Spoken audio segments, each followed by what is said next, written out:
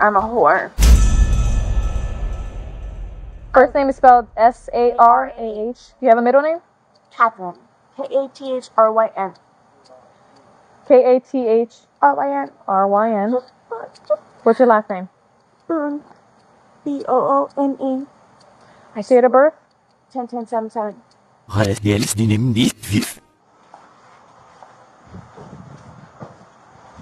Am I going to spend the whole night over there? When it comes to domestic related stuff, man, you'll probably sit in there for a day. Okay? Yeah, I'm not gonna sit here and I'm not gonna lie to you. All right, you're gonna probably sit in there for a day, maybe 2.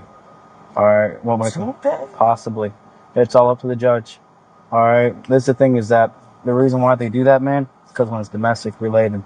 All right, y'all are dating. This is still dating violence, still domestic violence. Yeah. Okay, they got to make sure they keep y'all separated long enough to where nobody's gonna come home and kill each other. You know, I know that might not be your intention. That's the majority of the domestic violence and dating violence, battery calls that we deal with. That never happens. But there's always that one out of many that will do it. So that's why you'll probably sit in jail for maybe a day or 2. Okay. All right, you understand that? Yes, sir. All right, just keep being cooperative. All right. Yes, sir. All right. So you want your phone? You want your phone? Yes. Make sure you guys lock the back door, okay? We got you. Don't worry. We'll take care of that. You go by Junior, you go by George. George. Is it George or is it Jorge? Jorge. Jorge. All right. George. Hey, man, I'll call you by your name. Well, you want George? Okay, I'll call you George. Thank you. All right, you're welcome. You need me? Yeah. Just stand up for me. Face my car that way. The car is that way. Hands behind your back. For what? For battery domestic? Me? Both of you. I should probably not be together, but that's not my business. Yes, ma'am. So, stuff like this happens. And I have to step in. Why am I in trouble? Spread your feet. Spread your feet apart. Why am I in trouble, though? Because of the marks he has all on his neck and the inconsistencies of the story. Okay. Because of the marks on his neck and the inconsistencies in your story. Where have we heard that before? So if you want to check out this entire video of body camera footage from July 25th of 2018, I'm not allowed to post links, but I can show you the channel where it's located. Sorry, that's the best I can do. Anyway, let's just get started on day 2 because it takes forever to edit these things. Good morning, ma'am. Can you state your full name and date of birth for the record for me?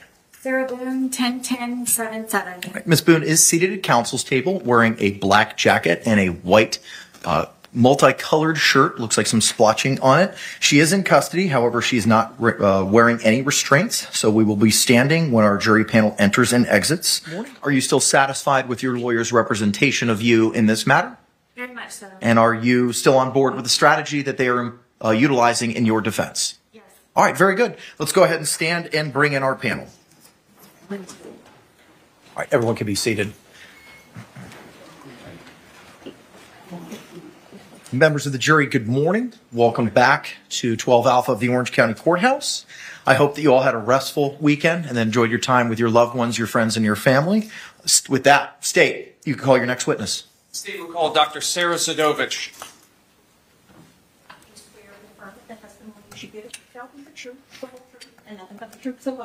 Yes, thank you. Good morning, Doctor. Could you please state and spell your name for the record for us?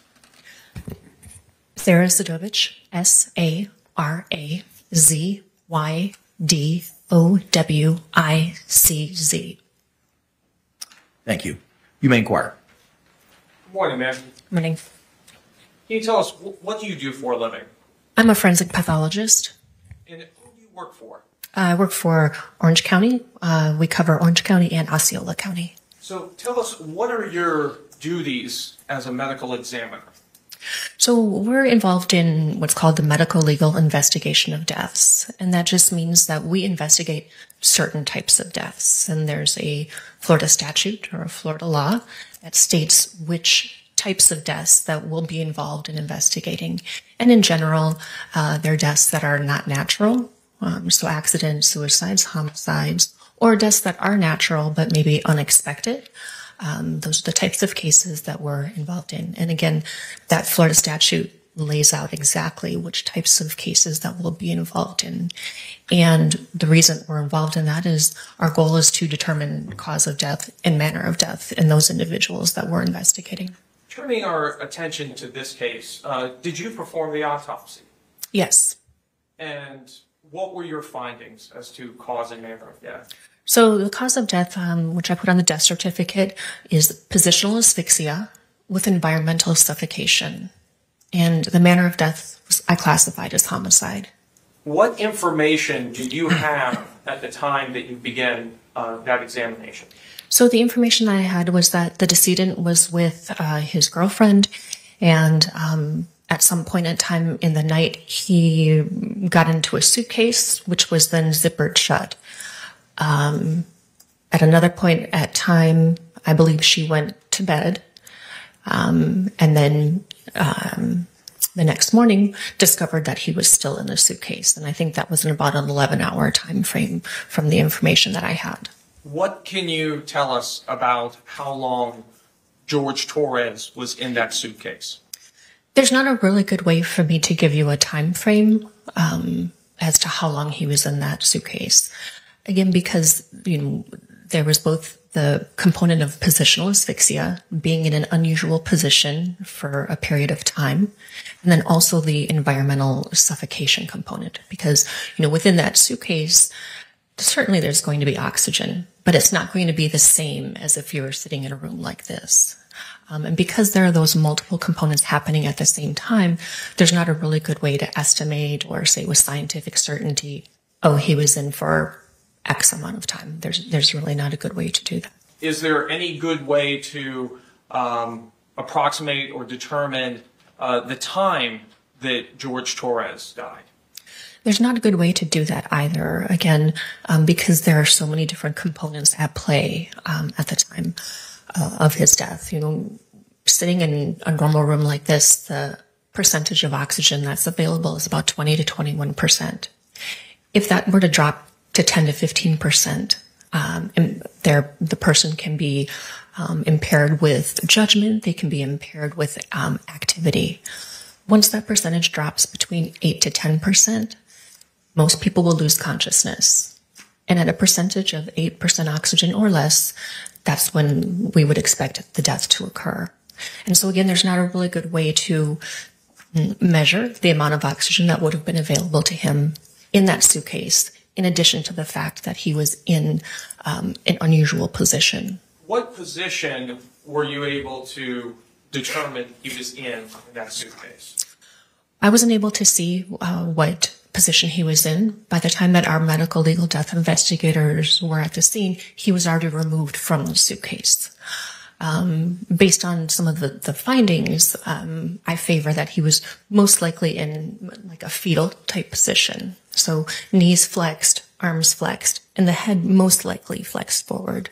But again, that's from my findings. I didn't see what position he was in. What side of his body would he be resting on in this fetal position? That's most likely his left side. However, I do say the caveat that some of the findings are dependent on time, meaning that, if that suitcase had been moved or flipped over, that could be different than what I'm seeing at the time of my examination. Tell us, what is skin slippage? So after death, the body goes through a series of progressive changes. And one of those changes is skin slippage. And what that does is it tells me that that person is a little bit further away from the actual time of death. So it's not something that's going to occur immediately after death for most people. It's something that would occur a little bit later on in that process of changes that happens after death. And tell us, what is rigor mortis? So rigor mortis is also called the post-mortem stiffening of muscles. And again, that's one of the changes that occurs after death. Most of the times that will occur before we see skin slippage. But these changes are very variable from individual to individual. And it also depends a lot the environment the person is in. So for example, those changes that we're going to see happen more quickly in a warm environment. Somebody who maybe is engaged in a physical or violent struggle, those changes are going to occur more rapidly. And then it also depends on the person themselves, their relative size, their relative health. Those things can all impact the changes that we see after death. How does skin slippage and rigor mortis inform your findings about how long George Torres was likely in that suitcase? So again, the time frame that I had was about 11 hours, just from the last time that he was known to be in the suitcase versus the time that he was found. So I'm basing it off of that. So about an 11-hour time period. When I did my examination, the rigor mortis was already dissipating or leaving.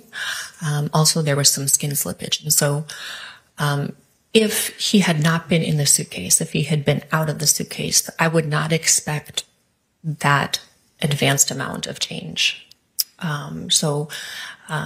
It's compatible with him being in that suitcase for a longer period of time. It would have been warmer. And also if he had been, struggling to get himself out, engaging that physical activity, those are things that are going to accelerate or speed up that process. So my findings at the time of the examination are compatible with that 11-hour time period, or somewhere around there. Additionally, did you note any injuries to the body of George Torres? Yes. These injuries that you noted to the body of George Torres, did you document them on what's called a body chart? Yes, the diagram on a body chart, and we also take pictures as I'm going through my examination. So, ma'am, on this body chart, can you describe for us and point out what was the first blunt impact injury that you identified? So there were some blunt impact injuries to his head. I don't think it's on this one, but there were some blunt impact injuries to his head right up here around the eye and on the mouth area. Did you notate any injuries to his hand? Yes, so there were some ecchymoses, or you can think of that as like a large kind of bruise on both hands. What other blunt impact injuries did you identify? So there was a series of ecchymoses on the left side of the back, which right about here. There were some on the forearms as well. And what was the height of Mr. Torres? So technically for us, it's length. Height is a measurement that's taken while someone is standing. So his length was 62 inches, and his weight was 103 pounds. In regards to these blunt impact injuries, how is it that you come to the conclusion that these injuries were the result of blunt impacts? So these are typical wounding patterns for blunt force trauma. And when I say blunt force trauma, that can mean something striking a part of the body, or on the other hand, it can be the body striking an object. And that causes injury to the skin, to the soft tissue, and sometimes the deeper tissues, depending on how severe or how strong that blunt force trauma is. Are these injuries consistent with a person being struck with a baseball bat? They could be, yes. Are they consistent with a person being pushed down a flight of stairs? They could be, yes. Can you say whether or not these injuries occurred while George Torres was in the suitcase? No. Why is it that you cannot say that? So all of these injuries seem to have occurred around the same time, meaning that they're relatively acute or new. They're not things that are healing or something that happened last week. So they all occurred around the same time. But you can't really look at a bruise or a contusion and say, oh, that happened 2 hours ago. There's not a good way to do that. Are these injuries consistent with them occurring while he was inside the suitcase? Yes, they could be. As part of your examination, do you also check the toxicology of George Torres? Yes. And is that something that's pretty standard in any autopsy? Yes. And what were the toxicology results for George Torres? So there was a blood alcohol level of 0.139 milligrams per deciliter, and there was also caffeine and nicotine detected as well. That level of alcohol, is that over the legal limit in the state of Florida to drive? Sure. So for driving under the influence, that's a 0.08. So that is higher than that. What does that alcohol level at the time of your autopsy tell you about George Torres's level of impairment 11 hours earlier? So I don't necessarily know that it was 11 hours earlier, but it was at the time of death, at or near the time of his death. That's what the blood alcohol level was. So at that level, everyone reacts a little bit differently to alcohol. And some of it has to do with whether or not somebody is accustomed to drinking alcohol or if they've never had alcohol. So you can develop tolerance. But at that level, there's going to be impairment of judgment. There can be impairment of motor skills. There can be slurring of words, something that's called disinhibition or lack of inhibition. And again, it's really variable from person to person, but those are the common things that you would see at that level. Would that level of alcohol impair the ability to problem solve? It can, yes. Ma'am, I'm showing you photo 1 from State's Composite. Tell us, what is this a photo of? So this is the identification photo that's basically just showing from about the level of the collarbones up. Did you note any signs of injury in this photo? Yes, so there's some ecchymoses around the left eye. This picture, it's a little bit hard to see, but I think there's another one coming up. There's also an area of ecchymoses up here on the left side of the forehead with also some swelling associated with that. The lips have some contusions and small lacerations. And then on the left shoulder here, you can see a little bit of some ecchymoses here. Or again, ecchymoses are kind of like big bruises. Turning to photo 2 from State's Composite, what are we looking at in this photograph? So this is his right arm near the elbow. And right here, you can see this kind of darker area. So this looks similar to an abrasion, but it's actually, it's what's called drying artifact. And again, this is one of the reasons that I think that he was in that suitcase for a little bit longer. Most likely that was a pressure point where part of that suitcase was resting on his elbow in that area. And then after death, that tissue dries out, and that's the discoloration that you're seeing there. So here you can see a little bit better. I don't know if you can get a feeling for this, but this area is what we call edema or swelling. So this whole area is edema. It's a little bit discolored, so ecchymoses. And then again, really at the corner of the eye here, you can see that darker discoloration. And so those are injuries from blunt force trauma. So this is the left shoulder and arm. So again, you can see this kind of red to purple area. So this is all ecchymoses, and then a couple of linear abrasions or scratches. This is the same area, just a little bit closer up. So you can see this whole area of ecchymoses. It's a little bit variegated, differential in color. But again, that's all blunt force trauma. And what part of the body is this we're looking at? This is the left shoulder. That's the same area, but in this picture, we have a scale or the ruler. And why do we use scales and rulers? That's just to give an idea of how big the area is or how large the injury is. So this is the left forearm and hand, and you can see the area right here that's a little bit red to purple, and then also right here on the left hand, right here and here. Those are all areas of ecchymoses, again, blunt force trauma. Again, the left arm. Just from a little bit of a different angle, so you can see, and a little bit with the elbow too here, but you can see all these areas, ecchymoses. And now looking at the left hand, a little bit closer up, so you can kind of see a little bit better these areas of ecchymoses. So now we're looking at the back, and you can see that there are these linear abrasions in the mid-back. Are those scratch marks for? They could be scratch marks. They could also be blunt impact, more of just a straight-on blunt impact, especially being in that suitcase if there are objects in there. What is the discoloration that we see around his shoulders and then some other spots on his back? Sure. So you're talking about this area? Yes. So that's called livor mortis or lividity, and that's one of the changes that we see again after death. And basically what that is it's postmortem after death, settling of blood in the blood vessels. And so it's dependent on gravity and it's dependent on the person's position.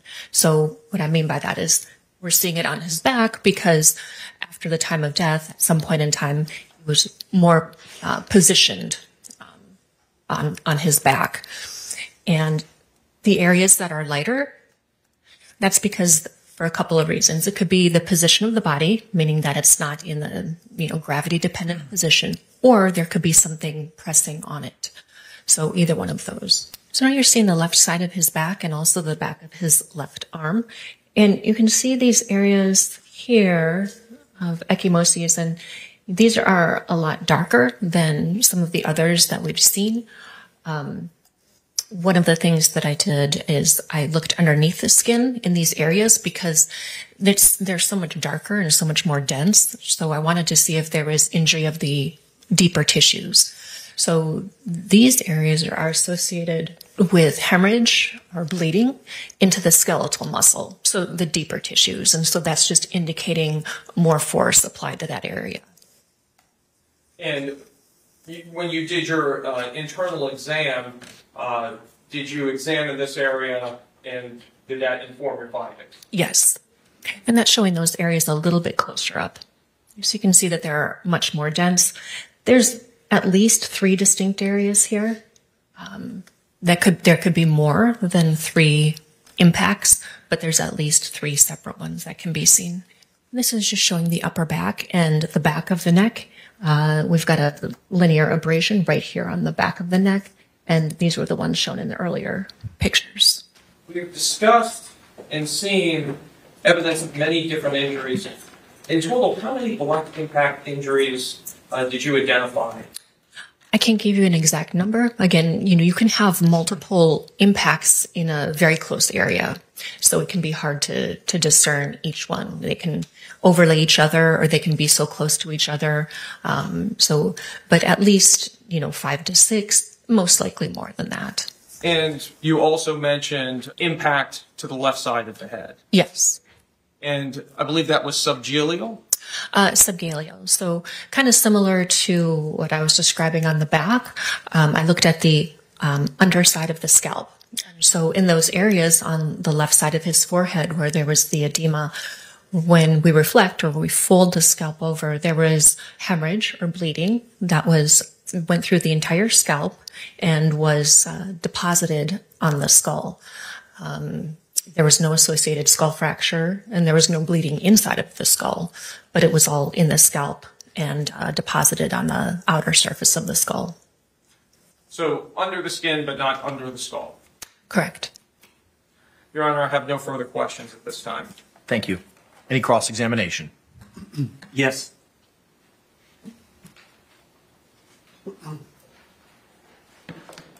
Doctor, good morning. Good morning.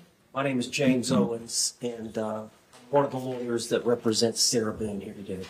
Can we first talk about the toxicology? Yes. The alcohol. And you did order the blood alcohol test of the decedent in this case. And you said he was a 0.38. No, 0.13. 0.138. And you also ordered the vitreous level Yes. of alcohol as well. And the result was a 0.213. Yes. And you would agree that's about 3 times the legal limit. Close, yes. Now, you would agree that at those levels there are some pharmacologic effects from ethanol in the body. Yes. And I know you mentioned some, but you agree that level of alcohol in the body would impair somebody's judgment. For most people, yes. Their decision-making abilities. Yes. And it would release inhibitions. Yes. And they would be more apt to take risk that they otherwise would not. Yes. And of course, it would impair motor skills and potentially loss of balance. Yes. It would also impair coordination. Yes. Hand-eye coordination as well as fine motor skills. Yes. It also impairs memory, alcohol does. Yes. So there are lots of effects that ethanol has on the body. Yes. Now, you're aware in this case that George Torres, the decedent, stepped into the suitcase under his own power in a game of hide and seek. That's how it was reported to me, yes. Do you have any evidence to dispute that? No. Can you tell us when Mr. Torres drank the last drink he had prior to getting in the suitcase? That I can't tell you because, if somebody had been drinking either periodically throughout a time period or continually throughout a time period, that's difficult to say. So he could have stopped drinking an hour before he got into the suitcase, or 5 minutes before he got into the suitcase, or 4 hours before he got into the suitcase. Yes. We just don't know. Correct. Do you have any idea at the time of the autopsy whether or not he was in the elimination phase? So he was in the metabolic phase, yes. The elimination phase is what I refer to it as, but... Yes. All right, now I want to talk about time of death determination. It's fair to say that you did not go to the scene that day that Mr. Torres was found. No, a medical legal death investigator from our office went to the scene. So there was an investigator with your agency named Ashley Hammermeister? Yes. That went to the scene? Yes. And she would have prepared a report? Yes. You would have reviewed that report? Yes. Do you agree that fire and rescue assessed Mr. Torres at 1:07 p.m. on that date, February 24th of 2020? Yes. This investigator that we mentioned, she did not arrive on scene till 6:27 p.m., so nearly 6 hours after the body was discovered, she arrived. Yes. And the body was laying supine, stretched out? Yes. In front of the suitcase? Yes. Now, you examined and assessed the body of Mr. Torres at the time of the autopsy? Yes. And you said that the body was ambient temperature? Yes. Is that the normal air temperature we're in today? Whichever environment you're in, yes. So the body was not stored in a cooler for 24 hours? No, the body was stored in the cooler, but in the mornings when we get there, the bodies are brought out of the cooler. Okay. How long had the body been out of the cooler before it was examined by you? Do you know? Most likely an hour to an hour and a half. Now, you said that the lividity was in the back, correct? There's lividity in the back and also on the left side of the body as well. And you agree the body is stored at the morgue on its back? Correct.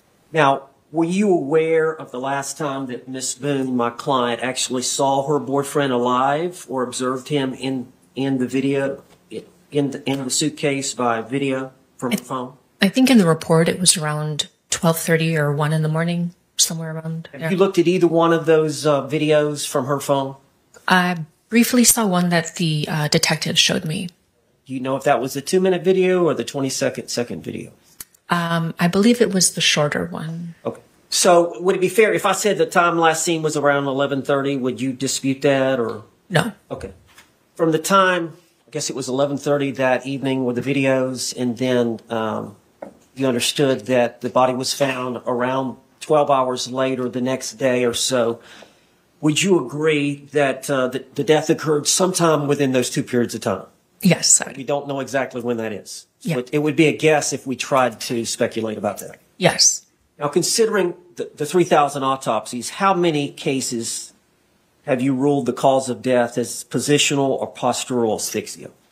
A handful of times. It's not very common. So about 5 times or less? Yes. And we're going to talk about environmental suffocation in a little bit, but let's talk about this positional asphyxia component. What was your ruling in those 5 cases that you ruled that it was positional asphyxia? What was your ruling in terms of your diagnosis? I'm going to object as to relevance. Approach. The objection is sustained. Doctor, you're familiar with Dr. DeMaio, Vincent DeMaio's textbook of forensic pathology? Yes. Would you agree that's authoritative or well-accepted book? Yes.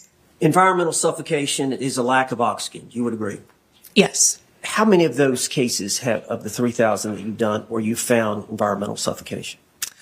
Probably 2 to 3. So very few? Yes. In a positional asphyxia case, that's kind of an example, like you get stuck in a hole and as you breathe, you sink deeper into the hole or it tightens. It can be anything that impairs the actual physical aspect of breathing. So that could be if the neck is flexed very much forward, so that way cutting off the air supply up towards the top of the head. That could be something compressing around the torso, so not being able to take a full breath. So those are examples of Or another example may be falling out of a tree stand and getting suspended upside down. Yes. Or the majority of the blood gets in the top half of the body. Yes. Would you agree in those type situations that the deaths occur fairly quickly, usually? They can. It depends, again, on the situation. Now, you said Mr. Torres was 5'2" and 103 pounds? Yes. Do you know how big the suitcase was that Mr. Torres was in? I don't have the exact measurements with me. So if I told you the measurements, you wouldn't know one way or the other what they were? No, I think they were described to me, and I saw the pictures from the scene, and I was able to review crime scene photos to see what the actual suitcase was like. Okay. Do you know the crown to rump length of Mr. Torres? No. Did you do any demonstrative study on the suitcase to determine what kind of spacing he would have inside that enclosure? No. And you don't know the position that Mr. Torres or his orientation at the time that he was in the suitcase was? Again, I favor a fetal position, but again, I didn't observe him in the suitcase. But you don't know exactly what the positional component was that caused or what led you to believe caused his death. Correct. I mean, based on his stature and what the suitcase was, he would have had to have flexed at the hips and knees to be able to fit into the suitcase. Based on what you've said, you would agree you didn't know how much Mr. Torres would have been able to move and stretch his various extremities inside the suitcase, did you? No. You would agree that his repositioning inside the suitcase would have been easier if he didn't have so much alcohol in his bloodstream. I don't know that I would agree with that. Excuse me? I don't know that I would agree with that. Well, you said his fine motor skills would be impaired by the alcohol. Oh, okay. I'm sorry. I thought you meant his ability to just move. To reposition himself inside this, that would be limited to some degree by the alcohol he consumed. It could be. I mean, that's not really a fine motor skill. But. Okay. Or the use of his hands to unzip the suitcase would be affected by the alcohol that he had consumed. Sure, that could be. Okay. Now, the environmental suffocation deals with the lack of oxygen. Yes. Correct? And due to that insufficient oxygen that we breathe in the air, so you essentially run out of the oxygen in the space.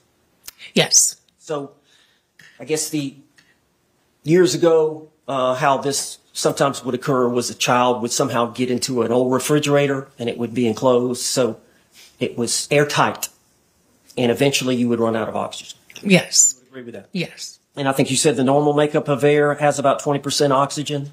Yes. So we had either a decrease in the oxygen levels or a low concentration of oxygen. Yes. Yes. And also, keep in mind that while he's in there, every time he's exhaling, he's pushing out carbon dioxide. Okay. So again, whatever oxygen is there is most likely diminished because it is an enclosed space. It doesn't have to be no oxygen, but it's decreased from, what we would have in a normal room. But every time that he's exhaling, there's more carbon dioxide that's in that space as well. So that displaces any oxygen that might be there too. So what volume of air do we inhale and exhale in a normal breath? Well, it depends. I mean, you can take a deep breath, you can take a shallow breath. It depends. And then there's also the rate at which people breathe. So that's variable. So if it was average, would you say 500 milliliters on average? Depends on the person. Well, would you agree that at rest, you take a normal number of breaths per minute of 12 to 14? That would be considered the normal range, yes. 6 to 7 liters per minute? Yes. At rest? Do you know the volume of room air contained in that suitcase? No. Do you know how porous the fabric of that suitcase was? No. Did you run any tests on the suitcase? No. Were you aware that the suitcase, the lock on it or the zipper on it was broken? The pull handles were broken? Yes, I did know that. Do you agree if there is a portion of the zipper that's open that air can travel in and out of that space? Yes. Do you know what the anticipated exchange of gases would be through that fabric? No. Do you know if, the suitcase was out in the rain and it rained, do you know whether or not rain or the liquid would pierce the interior? I don't know. So from what I gather, no studies were done on the suitcase. Not that I'm aware of. So we don't know that zipper being busted, what exchange of air could go in and out. Correct. I think you said there are physiological effects once the value or percentage of oxygen is decreased from the normal. Yes. You said 8 to 10% you become unconscious. Yes. And then a value of less than 8% death occurs. For most people, yes. Excuse me? For most people. And the normal oxygen saturation in adults and children is 95 to 100%? Yes. So if it decreases, the oxygen decreases less than 10%, someone would lose consciousness and die within less than 30 minutes.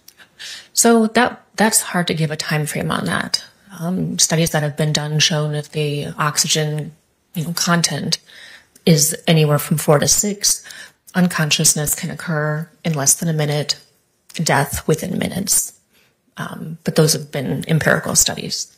Well, and I know that's kind of, maybe you tell me, if that's kind of why you gave the 2 different diagnoses, the environmental and the positional, is because the environmental may have had an effect or the positional may have had an effect. You're not sure, so you listed them both?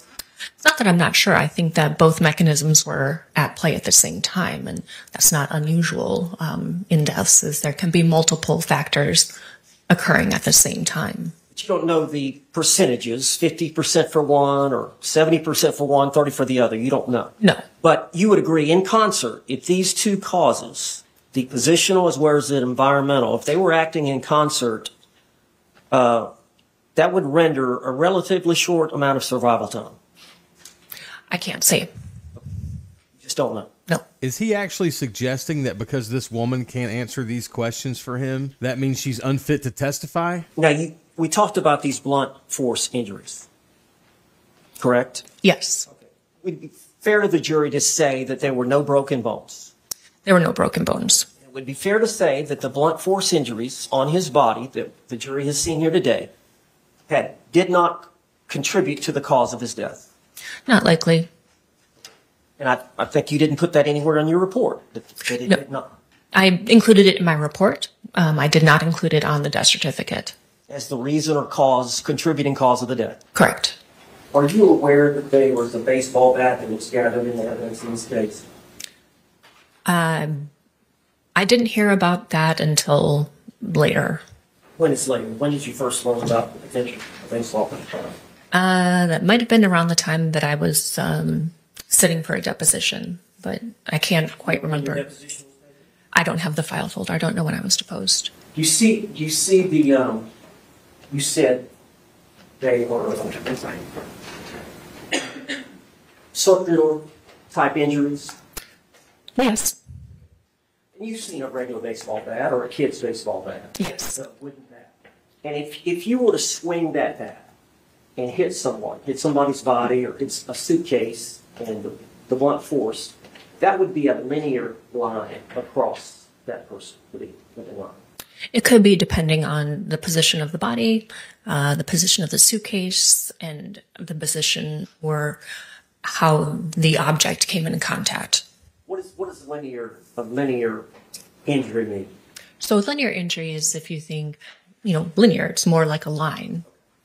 Now, if you took the barrel of the bat, the very end of the barrel of the bat, and you poked into the suitcase with the barrel of that bat, would those spots there in this exhibit, is that consistent? That's compatible with that, yes. That's compatible. Again, a close-up, same question.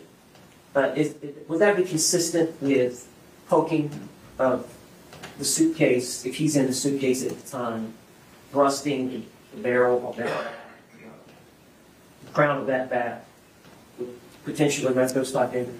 Yes, it's compatible with that. Now, I want to draw your attention to the cardiovascular system. Do you have your report? I do. Okay. You describe the proximal third of the left anterior descending coronary artery having greater than a 75% narrowing of the lumen due to its centrically placed firm yellow-white fibrolipid atherosclerotic plaque? Yes. And is that pretty much verbatim with what you said in the report? Yes. And that terminology is synonymous with a single vessel high-grade atherosclerotic coronary artery disease. Yes. And in that location, it's kind of a classic location for what people refer to as the widowmaker. Yes. Because of the location in that vessel that supplies most of the circulation to the left ventricle. Yes. If you had a spasm in that artery, that could nearly totally obstruct the lumen and cause a fatal heart attack, could it not? It could. It could cause a dysrhythmia, yes. I'm sorry? A dysrhythmia or an abnormal beating of the heart. But that could kill him. It could. The lumen is the inside space of the tubular structure. Yes. And so that was blocked, over 75%. It was. But there was no evidence of myocardial scarring. So when the vessels become blocked, you prevent blood from getting to the muscle of the heart. So there was no evidence that there was any scarring. There was no evidence that there was anything that happened acutely. When that happens, we can see changes in the actual muscle of the heart. So there were no changes suggestive of that. Let me ask you something. If you were to get out of the suitcase on his own and he would have passed out or fell asleep on the couch, and she would have woken up the next day about that time and came down, and he was dead on the couch, and you did this autopsy, would it be fair to say that in your ruling on cause of death, that single vessel coronary artery osculocorosis would be your probable cause of death? It could be, but, any sort of injury overrides natural disease if the injury is significant, right? So you don't have to be a perfectly healthy person to have trauma and die. So it's very common that we see people that have injuries for whatever reason, but also have a lot of natural disease. But we look at it as the injuries override the natural disease because especially atherosclerotic disease, that's considered long-term, right? So that's been going on for years and years. People walk around with that all the time. So what's different is that we have trauma, and so that overrides natural disease. And sometimes natural disease can contribute, but again, it depends on the individual. It depends on the circumstances. So absent the positional asphyxia or the environmental asphyxia, and he was dead, and you did the autopsy, it would be fair to say that you would determine this was a natural death from an isolated coronary heart disease, would you not? It would depend on the circumstances.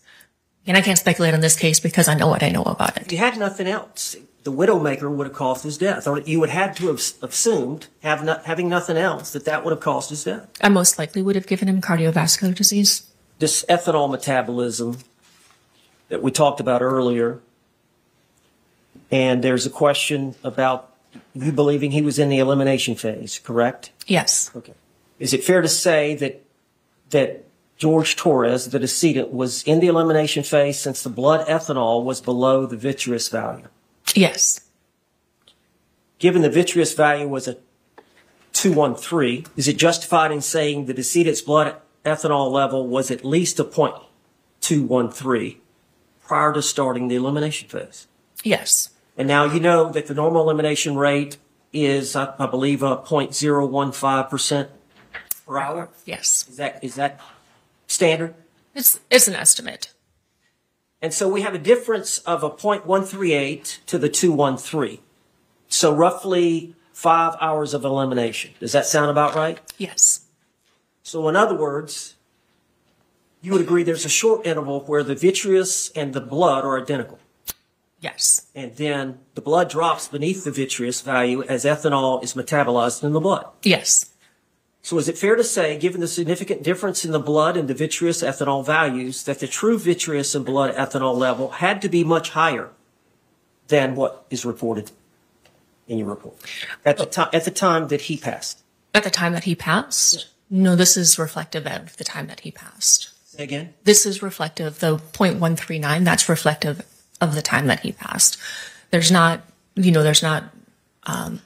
metabolism after death of the alcohol. All right. Well, let me. What I'm saying is, he could have been prior to that time of passing. He could have his blood alcohol level would have been much higher. It was at least at the same level as the At least the two. Yes. At least the 213. Yes. It could have been much higher. It could have been, yes.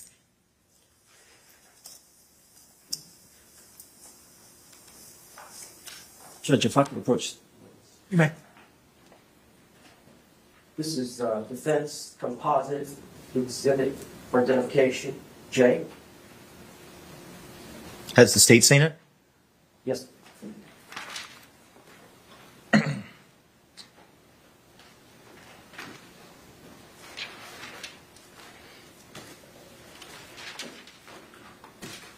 We stipulate J into evidence. Was pre-marked as defense J will be received into evidence without objection as defense 1. So that's the left hand. So you're looking at the outer surface of the hand, the knuckles, and 3 of the fingers. Yes. So that's the same, just a little bit further away without a scale. So now you're looking at the thumb and the index finger. And then shows some bruising on the hand. Yes. So what you're seeing here is, from the scene, our investigators put brown bags over the decedent's hands. And that's, we collect evidence at the time of the autopsy. So at the scene, brown bags are put on the hands to preserve any evidence. And so that's why you're seeing this, because this is a picture that we take. We cut the bag open and we take a picture to show exactly what the hands look like. There's bruising here. Yes, there. And also up around the knuckle area. Yes. Thank you, Doc. Any redirect examination? Yes, John. You may proceed. You were asked several questions on cross-examination about the alcohol level in this case. And I believe there was a term, metabolic phase or elimination phase. Could you just explain for us what that is? Sure. So in the toxicology testing, there's 2 different levels that I ordered for levels of alcohol.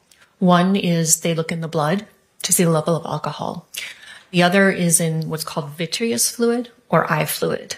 And we look at both areas because that can give us an idea of whether somebody is metabolizing through the alcohol or whether it's still rising. It just gives us an idea sometimes of how close to death they were when, the ingestion of alcohol happened. But basically, the level in the eye fluid trails behind what we see in the blood. There will be a small point in time, as we discussed earlier, that they will be almost the same. But you can just think of it as the blood alcohol goes up, and then a brief period of time later, the alcohol in the eye fluid will start to show. So again, it's just to give us an idea of whether somebody is metabolizing or whether they're still, the level is still rising or if they're still, intaking alcohol. So the result in this case was indicative that George Torres's level was coming down. Yes. And I think some of the math was a little bit difficult to follow on the fly. But with that rate of dissipation, would it be fair to say that he would have been in that suitcase for approximately 5 hours, because he couldn't be drinking whilst in the suitcase, that we're seeing this rate decrease between these 2 levels? Well, you have to be careful how you interpret it because, the numbers that I have from toxicology testing, that's from one point in time. Right? We're collecting those specimens at the time of the autopsy. So that's only one point in time. It's possible, but I can't say for certain. All I can tell you is that at some point in time, his blood alcohol was at least the higher level that we saw in the vitreous fluid. So if, the calculation of the 5 hours, that's an estimate because again, everyone's a little bit different, but I think it's reasonable to say 5 hours. Yes, that's within reason to say that. And obviously a pretty obvious point, but we don't continue to metabolize alcohol after death? Correct. Would the presence of objects in that suitcase also affect the length of time a person may have survived in that suitcase? I guess if there were a lot of other objects in there, that maybe could, occlude the mouth or nose, or maybe if that means if there's more stuff in the suitcase, there's less room for the person. So I guess. Another variable that would also be present would be the opening of that zipper, would it not? Yes. If the zipper was further open, potentially more oxygen could be coming into that area. Would that be fair to say? Yeah, there could be more oxygen coming in, but that's always the question is, would it be enough? Because you can still have oxygen there, but it may not be enough. And again, for kind of the factors that I talked about before. And there would be no way to know exactly how far that zipper was potentially forced open. Correct. I have no further questions. Can this witness be released? Yes, Your Honor. Yes, Joe. All right, thank you, ma'am. Members of the jury, I'm going to read to you some stipulations along with an instruction. When the parties agree that certain facts are true, that is called a stipulation of fact. You must accept stipulated facts as having been proven. However, the significance of these facts, as with all facts, is for you to decide. In this case, the stipulated facts that you must accept as true are as follows. Stipulation of victim identification. The Assistant State Attorney, Dave Cacciatore Jr., and defendant, Sarah Boone, as well as her lawyer, James Sullivan Owens, stipulate that the identity of the deceased in this case is George Torres. Stipulation of FDLE report. The Assistant State Attorney, Dave Cacciatore Jr., and defendant, Sarah Boone, as well as her lawyer, James Sullivan Owens, stipulate to the admissibility into stipulate into evidence at trial of the FDLE lab report authored by Carolina Benito on June 3, 2020. With that, State, you can call your next witness. Meredith McCaskill.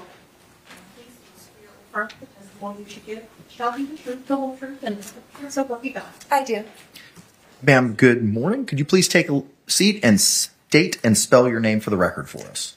My name is Meredith McCaskill, and it's spelled MEREDITHMCCASKILL. Thank you. Mr. J, you may inquire. Thank you. Where do you work, ma'am?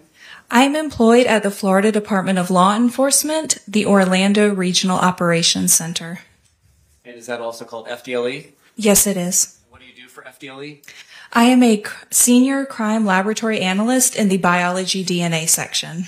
Now, in this particular case, you are not the analyst who examined the items. Is that correct? Yes, that's correct. Did you review the information that is generated by the instruments used by the analyst who did this work in coming to your own conclusions? I was the technical reviewer on this file, so I reviewed all of the documentation and the paperwork and also the original analyst report. One of the items that is said to have been analyzed was a DNA card. Are you familiar with what that is? Yes, I am. Can you tell the jury what that is? Usually it's referred to as a DNA card or a bloodstain card, and that's just a card where somebody can spot blood, usually human blood, on it and dry it down. Then the analyst can take a cutting of that stained area in order to generate a DNA profile. And is that typically the manner in which a decedent or a dead person's DNA sample is provided to the lab for analysis? Yes, that's a very common thing that we see in decedents. In reviewing the instrumentation data in this case, was the DNA profile that was said to have come from Mr. Torres, was there able to be a full DNA profile at those 21 locations developed? Yes, a complete profile was obtained for that sample. Was there buccal swabs represented as being from the defendant, Sarah Boone? Yes, there was. And was a full profile at the 21 locations able to be developed for the buccal swabs represented as being from Ms. Boone? Yes, a complete profile was obtained for that sample. Were there also what we call unknown samples that were examined in this case? Yes, there were. And in this case, was there an unknown item labeled as DNA swabs representative coming from Mr. Torres's fingernails?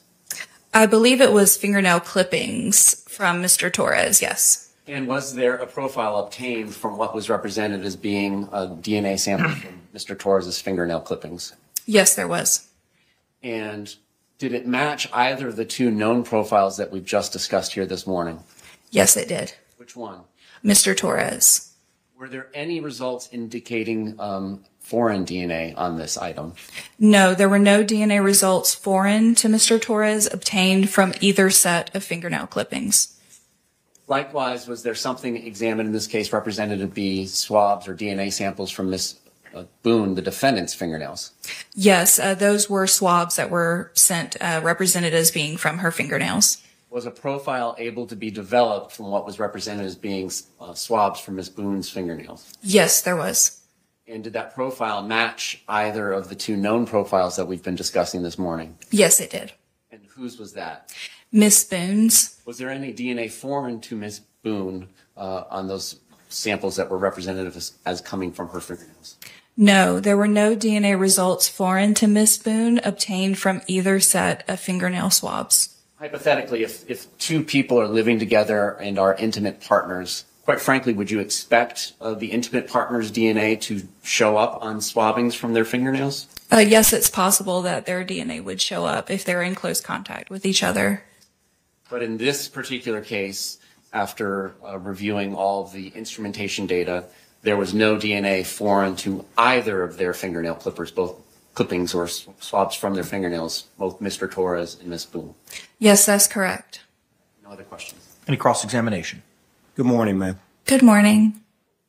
Once you develop a profile, are you able to take that profile and compare it to other possible DNA on objects or items? Well, if it's a DNA profile that is obtained from a questioned item, we can compare that to profiles from known individuals.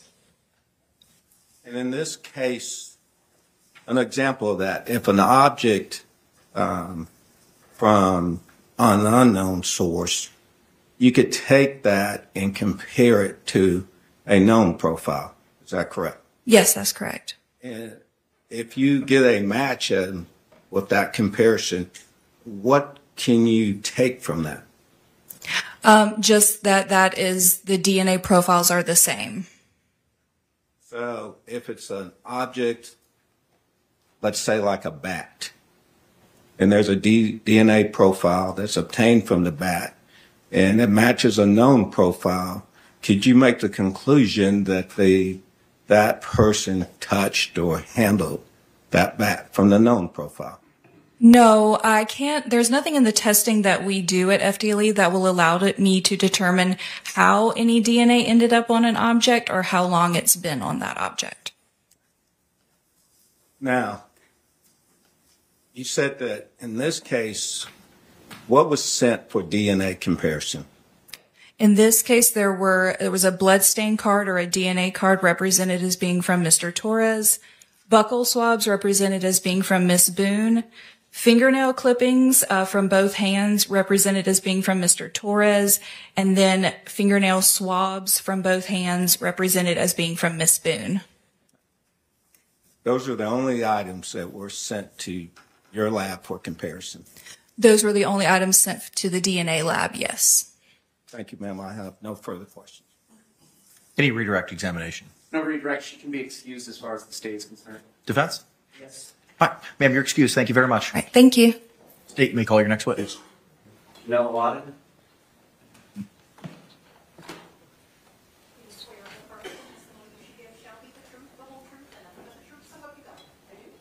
Ma'am, good morning. If you could take a seat, state your name and spell it for the record, please. First name is Janella, Junella. Last name is Wadden, UAD as in Delta, AN. May it please the court? You may proceed, sir. Where do you work, ma'am? I'm currently employed with the Orange County Sheriff's Office here in Orlando, Florida. What does Sheriff Mina currently having you do? I'm currently, my current position is a digital forensic examiner. And how long have you held that position? I just hit 6 years. On February 23rd, 2020, were you called out to a scene? Yes. Does that happen from time to time as a digital forensic examiner as opposed to your previous duties like CSI, which would always go to the scene?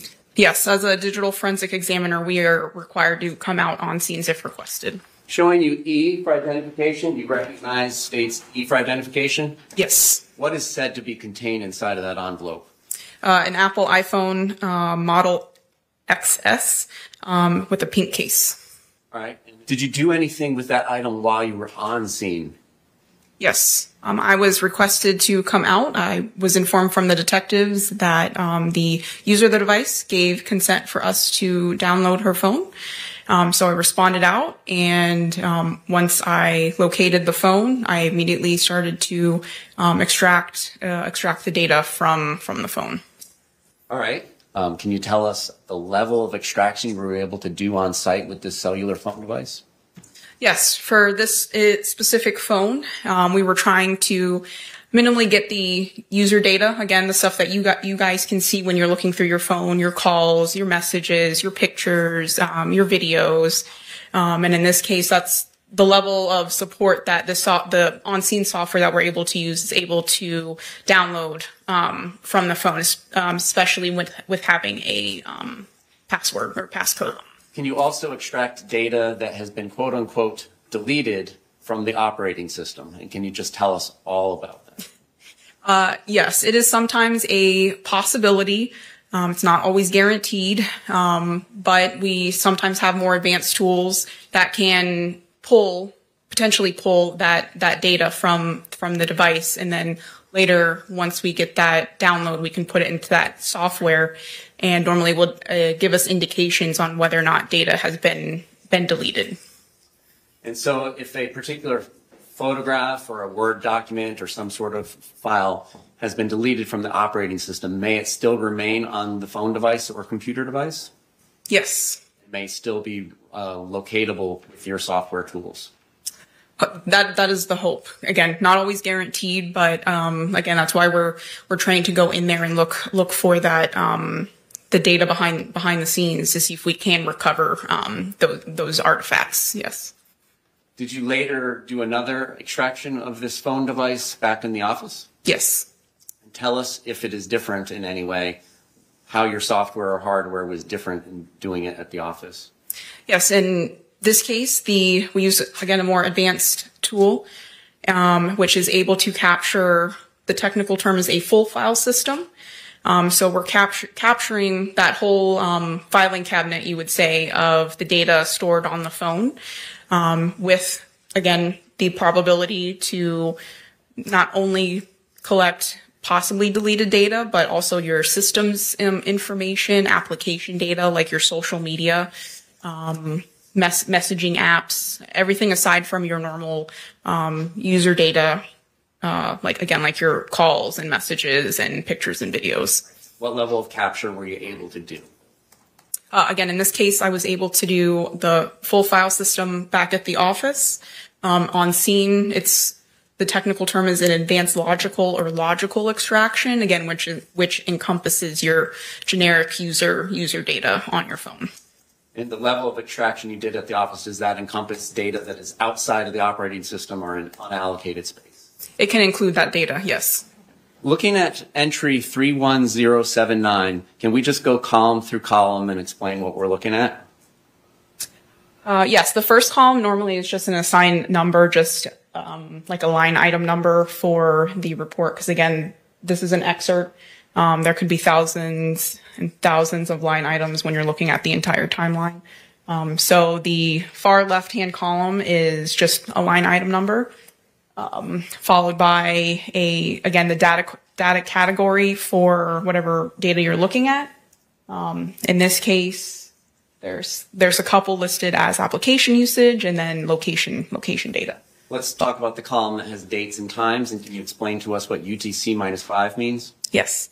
Another column, again, we're looking this at a timeline, so we want to know dates and times. So we'll include the date and time of the data that was recorded onto the phone. And this report was adjusted for our local Eastern Standard Time here in Orlando, Florida, so UTC -5. Going up to the top line there, 31075, that indicates that there's a start time for the application com.apple.camera, and then going back to our original one, 31079, that's the end time. Can you tell us what that means? Yes, so Apple is very good about recording activity on the directly from your device. When you open up a certain application, such as the camera, Apple is making note that you in this case, it's indicating a start time. So you opened up your camera at 10:21:36 p.m. And then you stopped using it, maybe closed it out or stopped recording at 10:21:38 p.m. And in this portion of the PDF timeline, there does not appear to have been any videos or photographs captured while the camera was open. Is that accurate? Based on that excerpt, I don't see a recorded media file. All right. In the surrounding entries, can we just talk about what I would unfairly probably call spam of locations? What is going on there? Again, if there's usage, application usage, or you're just in a really good location, or your device is just set to record locations wherever you are, your phone is also recording that data as well. And in some cases, like again, your phone, if you have it set for your camera to record your location when you take a picture, again, like when you reopen that picture, it'll show you, hey, you were located at 2500 West Colonial Drive. That's that data that's being recorded in the background while you're using that application that it might have that permission to record that data. What does instant messages mean? That's referencing text messages. Second column, outgoing. Does that indicate there's an outgoing communication? Yes, it'll reflect outgoing or incoming depending on the recipient or sender. The next column, there's a 1. What does that mean? That just might be like one entry, one message. I don't see the header for the columns. That one I'm not unsure of. All right, and the date and time we've already explained. Let's talk about the from, paren owner, and then the participants. What does this all mean? So the from section, again, if we're looking at the first row of data, it's indicative that it's a text message because the sender, it's listing the phone number being used to send that message.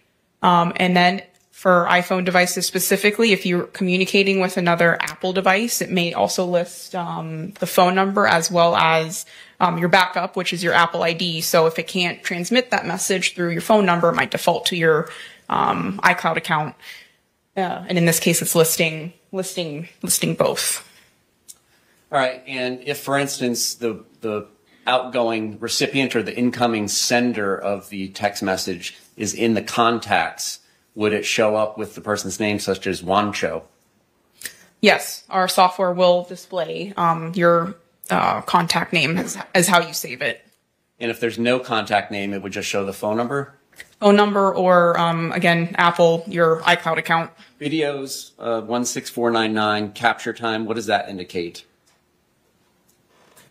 So that is when the video, in this case, it looks like a video, is captured on the device. Let's specifically talk about entry 16520. Again, we've discussed that's an instant message and it's incoming rather than outgoing. So that means it came to this phone device? Yes. And over to the right of the date and time, which would have been 6:07 p.m., 30 seconds on Christmas 2019, it indicates that it's from a contact named Mo. Is that accurate? Yes. Then the contents speak for itself. Going down to 16522, an outgoing instant message at 11:31 p.m., 57 seconds on Christmas 2019.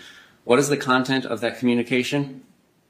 The content of the message is hide and seek, I shall.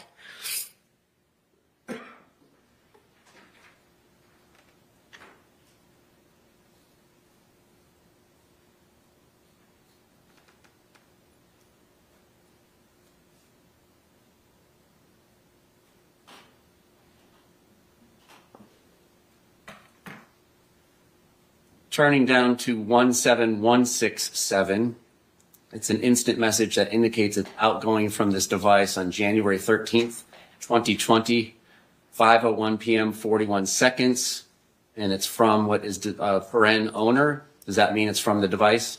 Yes. What's the content of that text message? Sorry, what was the line item number? 17167. And bless you and all of you too. I'll get rid of him. Then the next three are also outgoing messages. What do they indicate as far as content? Starting with 17168, then I'll be better, followed by 17169, ugh, and 17170, Torres. Turning now to entry 31103, which is on page 49 of the 59-page PDF. Again, it looks like what we talked about before, the com.camera application gets opened up to be used at 11:12 p.m. 40 seconds. Is that what this data reflects? Yes. And then at entry 31107, a video that ends up being captured as IMG_1062.mov begins at 11:12 p.m. 45 seconds on February 23rd, 2020. Is that accurate? Yes. There does not seem to be any intervening closing of the camera application before we get to 31113. In that portion, I don't see that information. And then at 11:23 p.m. 03 seconds on February 23rd, 2020, in entry 31113, a second movie is generated by this device labeled IMG_1063.mov. Yes.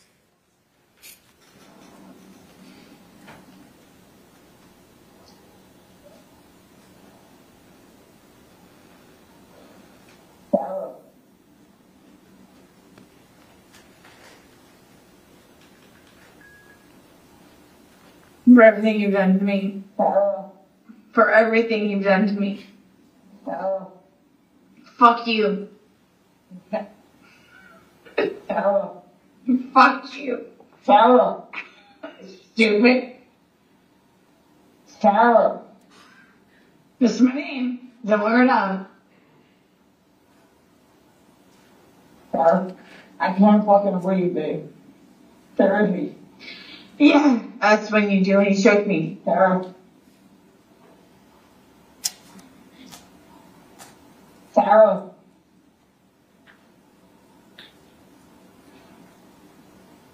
Sarah.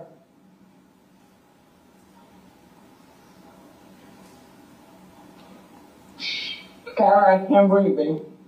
That's on you. Sarah, I can't breathe. It's on you. Sarah.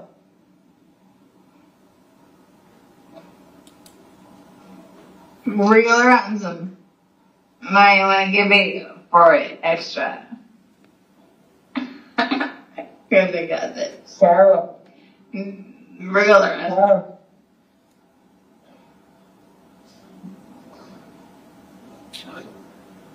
Sarah. I can't breathe, babe. Oh. That's what I feel like when you ching on me. Sarah. Fuck you!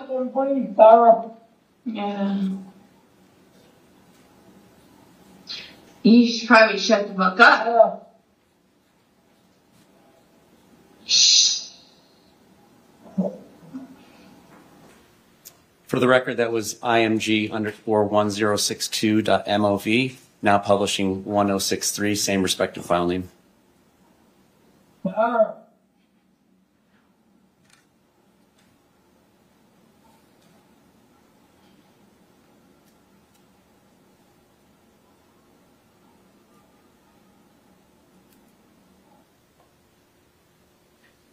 No other quick questions of this witness? Any cross-examination? Good afternoon, ma'am. I believe you stated on direct that you were called to the scene and you were asked to do your analysis out there. Is that correct? At least a download. What type of phone was this? An Apple iPhone XS. And how were you able to get into the phone, for lack of a better word? I was provided with the phone's passcode. Okay.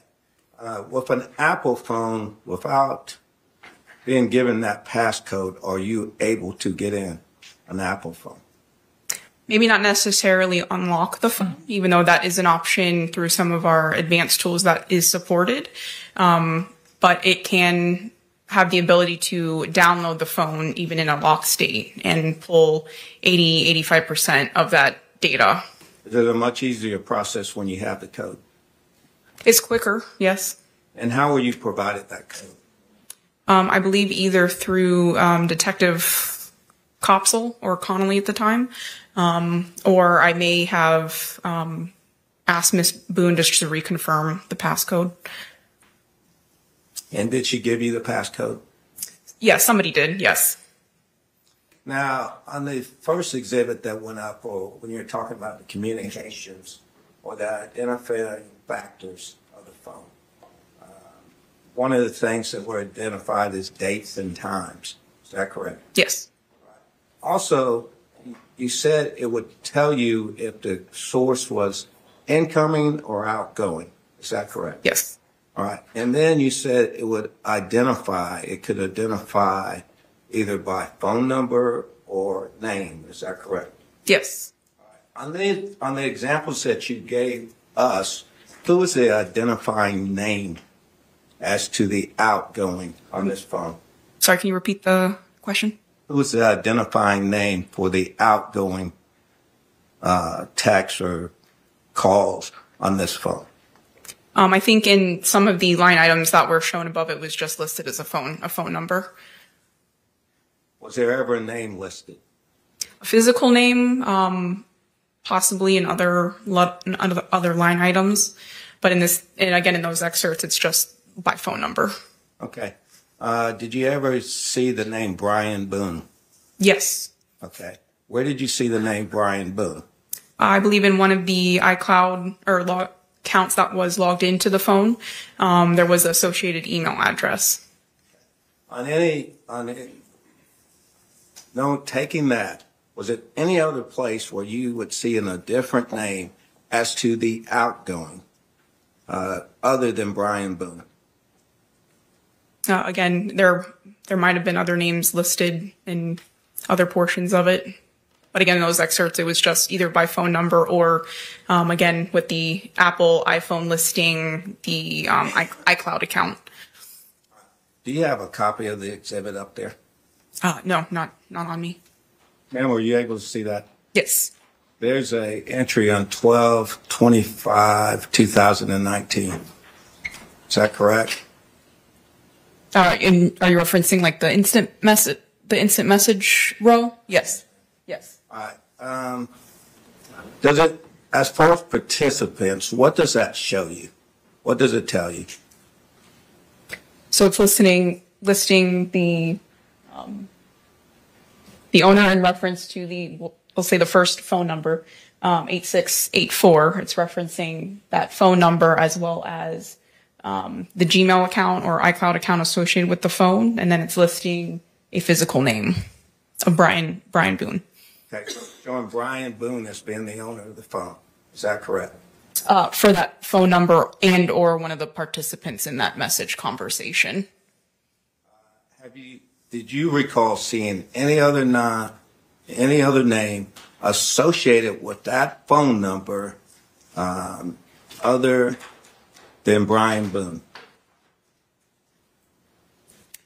I'm not sure I'm understanding the question. All right, when you did the analysis of this, and you would look for the participants and get that information, match it up with the phone number, then in certain cases they will show you the owner name because you said Apple is very detailed in some of their applications. So did you ever see another name associated with this account other than Brian Boone? There was another iCloud account logged in on the physical phone. Okay. But there was no name attached. There was no name attached. Now, when you're identifying these sources as being either outgoing or incoming sources, and is that basically telling you what device is being used? No, it does. It's not indicative of a specific device other than we know outgoing. Obviously the source is the phone that we extracted that data from. In incoming messages, it does not let us know if the message was made through Samsung Galaxy or another iPhone. What identifying information do you get at that time? In regards to like receiving a message, in this case, or what's displayed there, it's going to give us the content of the message. It's going to give us the date and time that the message was sent or received. And again, like in your phone, it does depict either through a small notification arrows indicating ingoing or outgoing. So it's just displaying that version in text up there. Okay. And then from there, it's basically telling you the number that it came from. Is that correct? Yes, like in reference to that top row, it's saying that that message came from that phone number. Again, the top line item, last 4 digits is 8684. And then it's also listing the message participants. It's not telling you the person who sent the message, is it? Correct. Just that it's originating from a phone number. So if 2 people or more people had access to a phone, you wouldn't, from this information, you wouldn't be able to tell who actually sent the message on any given time. Is that correct? No, I'm not a fly on the wall, and I can't see who's physically typing out messages. Thank you, ma'am. No further questions. Any redirect examination? Other than just your subjective interpretation given the context of conversations. Yes. And if photographs or videos are taken during these conversations, that could be indicative of who is behind the phone device as well. Based on sound and visuals, it does help. Thank you. Can this witness be released? As far as the state is concerned, yes, sir. Yes, Your Honor. All right, ma'am, you're released. Thank you very much. Thank you. State any other witnesses or evidence to call at this time? Not for the morning presentation. Okay. All right. Members of our jury, it is 12:21. At this point in time, we're going to go ahead and take our lunch break. I'm going to ask you to report back here at 2 o'clock. So after the lunch break, someone came into the courtroom and caused a scene. And I have no idea if it was some crazy drunken Sarah supporter or what. The judge wasn't amused. I'm not going to allow any outbursts. If you cannot contain yourself, I'm going to ask you now to remove yourself. This is your one and only opportunity. If you cannot control yourself or there are outbursts, I will ask the courtroom deputy to remove you. Does anyone have any questions with regard to the court's instructions? If you're wearing sunglasses, I need you to remove them. If you would like to watch the trial, it is being streamed live. You can head to the 12th floor, get off the elevator, and head to the south side of the building.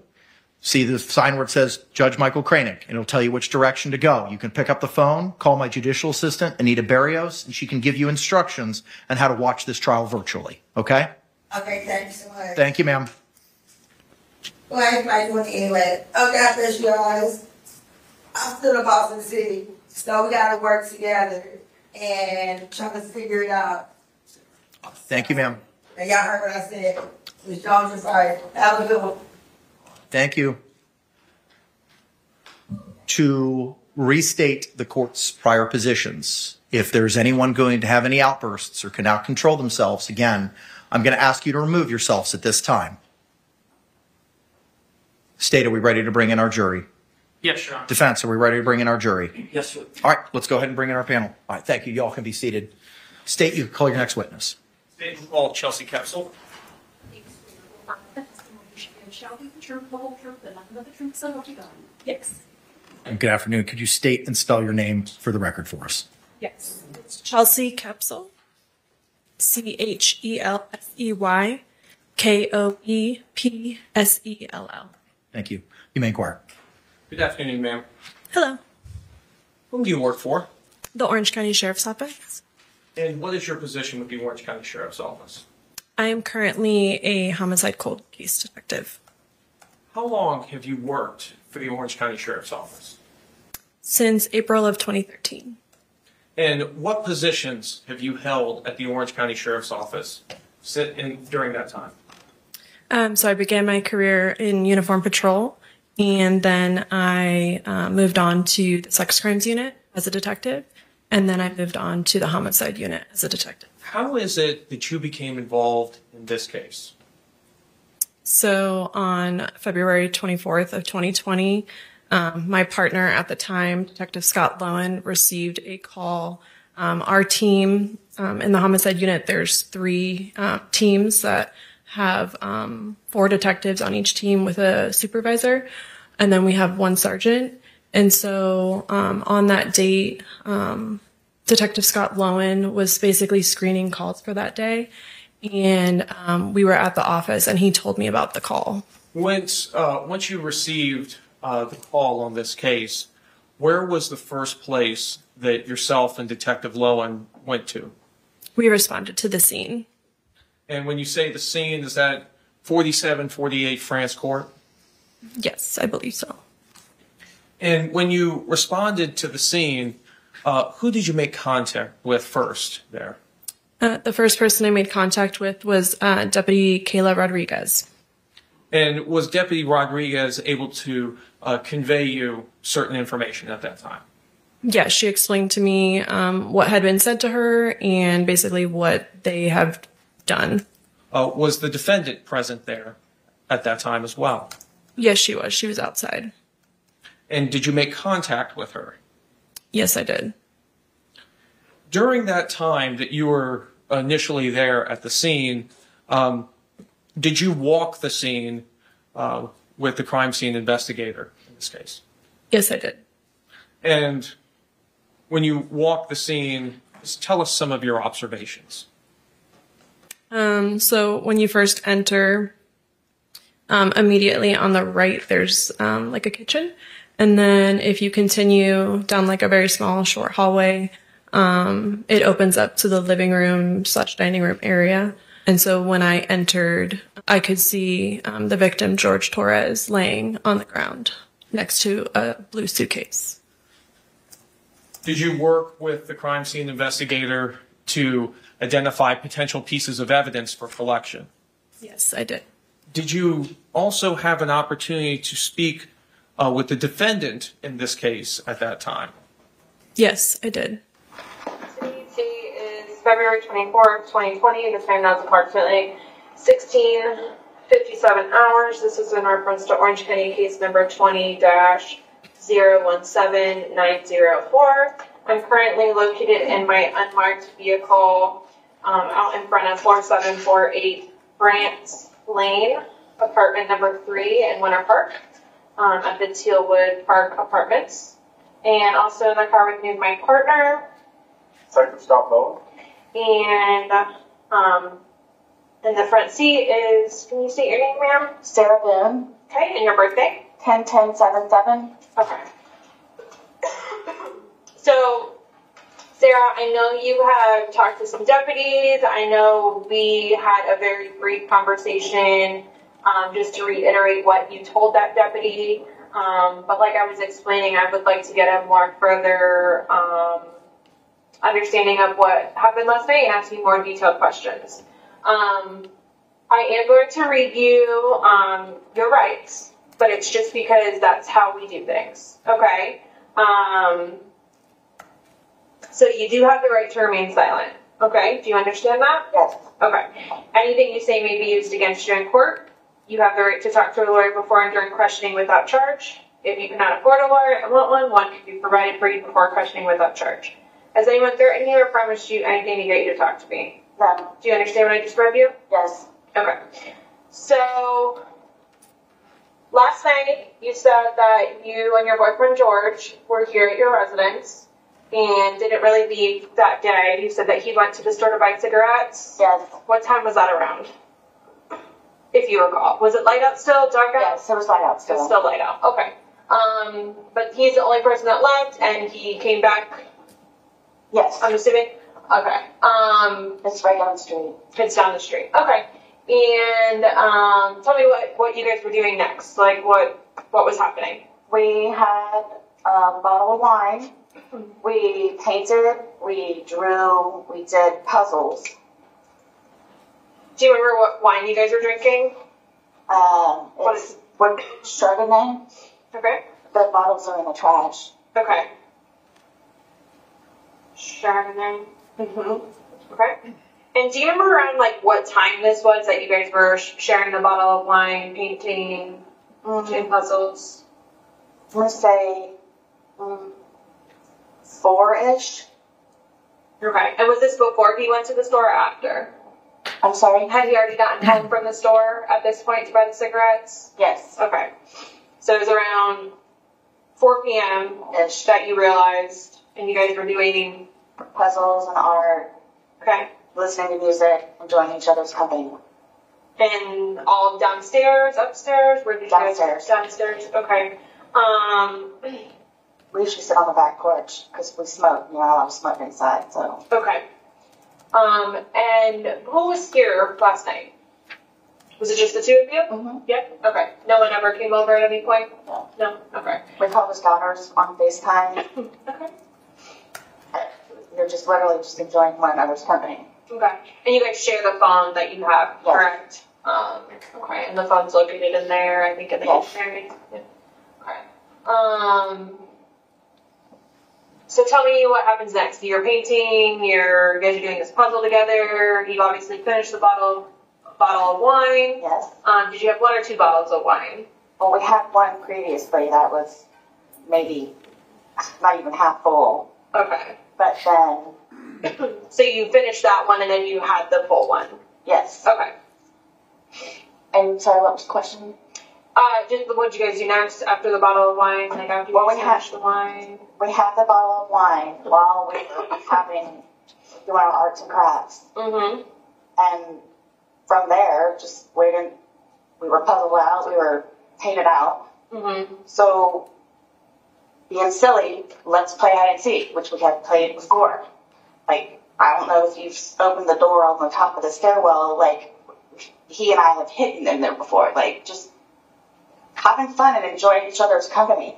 Okay. So, I mean, that's literally all it was. And then the suitcase is downstairs because I was telling you we were going to do donations. Mm-hmm. And because it's not a very good suitcase, what was the question? I'm sorry. You were just explaining to me tonight. Oh, he decided to hide in there. So, being silly, he and I were sitting there laughing at it, like with him in there. And then, so I didn't zip it up all the way, but I mean, that's where his little fingers were out there and whatever, but still having a good time and whatever. Then I guess I decided to go upstairs and I don't know, I fell asleep. So I woke up this morning and again thought he was downstairs on the laptop looking for a job, as he usually is. And then thought, where is he? Is he on the back porch? Is he in the bathroom? Like, where is he? And then I came to about the suitcase. So I opened the suitcase. I took him out, stretched him out, started to do CPR. Where air was coming out, buzz, and then like whatever gurgle. So I'm trying to do CPR on him. Mm-hmm. I'm shaking him, trying to get him to come to, but I can tell by looking at him, something was wrong. He's been losing his teeth lately and has been complaining about his chest hurts, which is why I keep trying to get him to go to the doctor, but because he nor I have a job or insurance, has been putting it off. Mm-hmm. So again, I didn't know what to do, so I called Brian, my ex-husband. I called him, he came over, just walked in and then walked out. I grabbed my phone and I called you guys. From there, here we are. Okay. The first time you woke up this morning, did you look at your phone to see what time it was? No. Okay. Most of the time, like, I'll wake up, but because he nor I have a job, I'll usually just lay in the bed for a little bit longer because the house is clean. There's nothing else that we can do. Mm-hmm. Me thinking he's on the laptop looking for jobs, I can't use a laptop. So most of the time I'll just stay in the bed and collect my thoughts and get ready for the day. So do you have any idea what time you woke up that first time? What time it may have been? I don't know if you guys have that. I'm going to say 11 something. 11 something. Okay. Maybe. Is that when you finally got up, or is that the first time you woke up? No, that's the time that I decided to get up because I figured he was downstairs on the laptop. So they can look for jobs on the laptop, and then it usually I'll clean, he'll look for jobs, or vice versa, where I'll look for jobs and he'll clean. Okay. So you think you got out of bed after 11 at some point? Yes. Okay. But we can't recall which time. Do you think you were up for like hours before that, or collecting your thoughts? Brian, because I was supposed to have my son today, get him up from school. Brian usually calls to make sure, hey, are you sure you're getting Lucas today? Because I've had job interviews. Right. Are you going to pick up Lucas? So after he called, like, maybe 3, 4 times, maybe 5, I finally answered, and that's, like... Do you think you were sleeping and missed those calls? No, I ignored them. You ignored them? Because he's notorious for blowing up my phone. Okay. But I understand why, because he's making sure that Lucas gets home. Right, yeah, okay. And to do whatever he needs to do day-wise so he can schedule around it. Were you upstairs in your room at that time when you were ignoring those phone calls? Yes. Yeah, okay. Okay, so not really sure what time you woke up initially, but you were upstairs collecting your thoughts. You figured he was on the laptop downstairs, so you were just getting ready for your day. Yes. You finally got out of bed sometime after 11 a.m.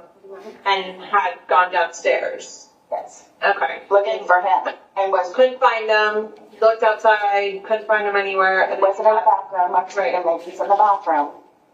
But then I came to. And then you called Brian. Yes. He came over. Yes, he came over. That's down the road, right? Not very far. He came over, walked in, basically walked out. You called 911. Yes, I had my phone in my hand. I just wanted to wait for him to get there because I didn't know what to do. Right. And then we arrived. Like, I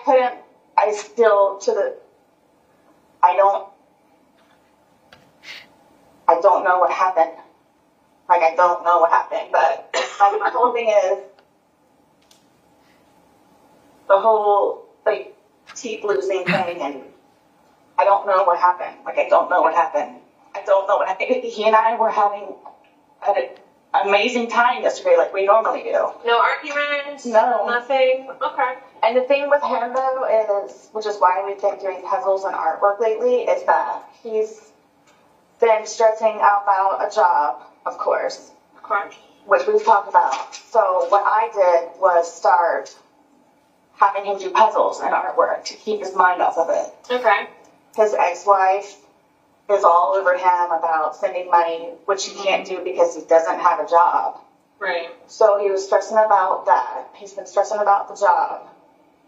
But that's why I started to buy puzzles and paint to get his mind off of them, which is what I don't know if you noticed on the wall on there, it's all of our artwork and stuff. Okay. So I don't know. I mean, music, art, and playing with the dogs, dancing around the room with the dogs. And then decided to play hide and seek. Because we're always trying to outdo each other on where we can hide the best. How often do you guys play hide and seek? Gosh, that was maybe, third time? Maybe. Okay. Is it a more recent game you've gotten into, or 3 times in total in your relationship you're talking about? Lately. Lately. Because, again, like, we were puzzled out. But we painted already, so why not? So you were downstairs hanging out. Do you remember around what time you guys started playing hide and seek? Honestly, I don't.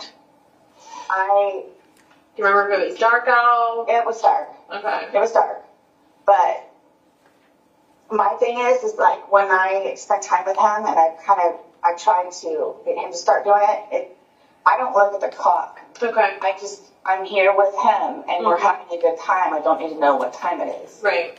I didn't know if you were like on your phone, if you got a text message, if you got a phone call last night. We called his daughters yesterday, FaceTime. Right. What time was that at? I don't know without looking at my phone. Okay. But I ended up, would that be the only activity that you had yesterday on your phone? I called Lucas.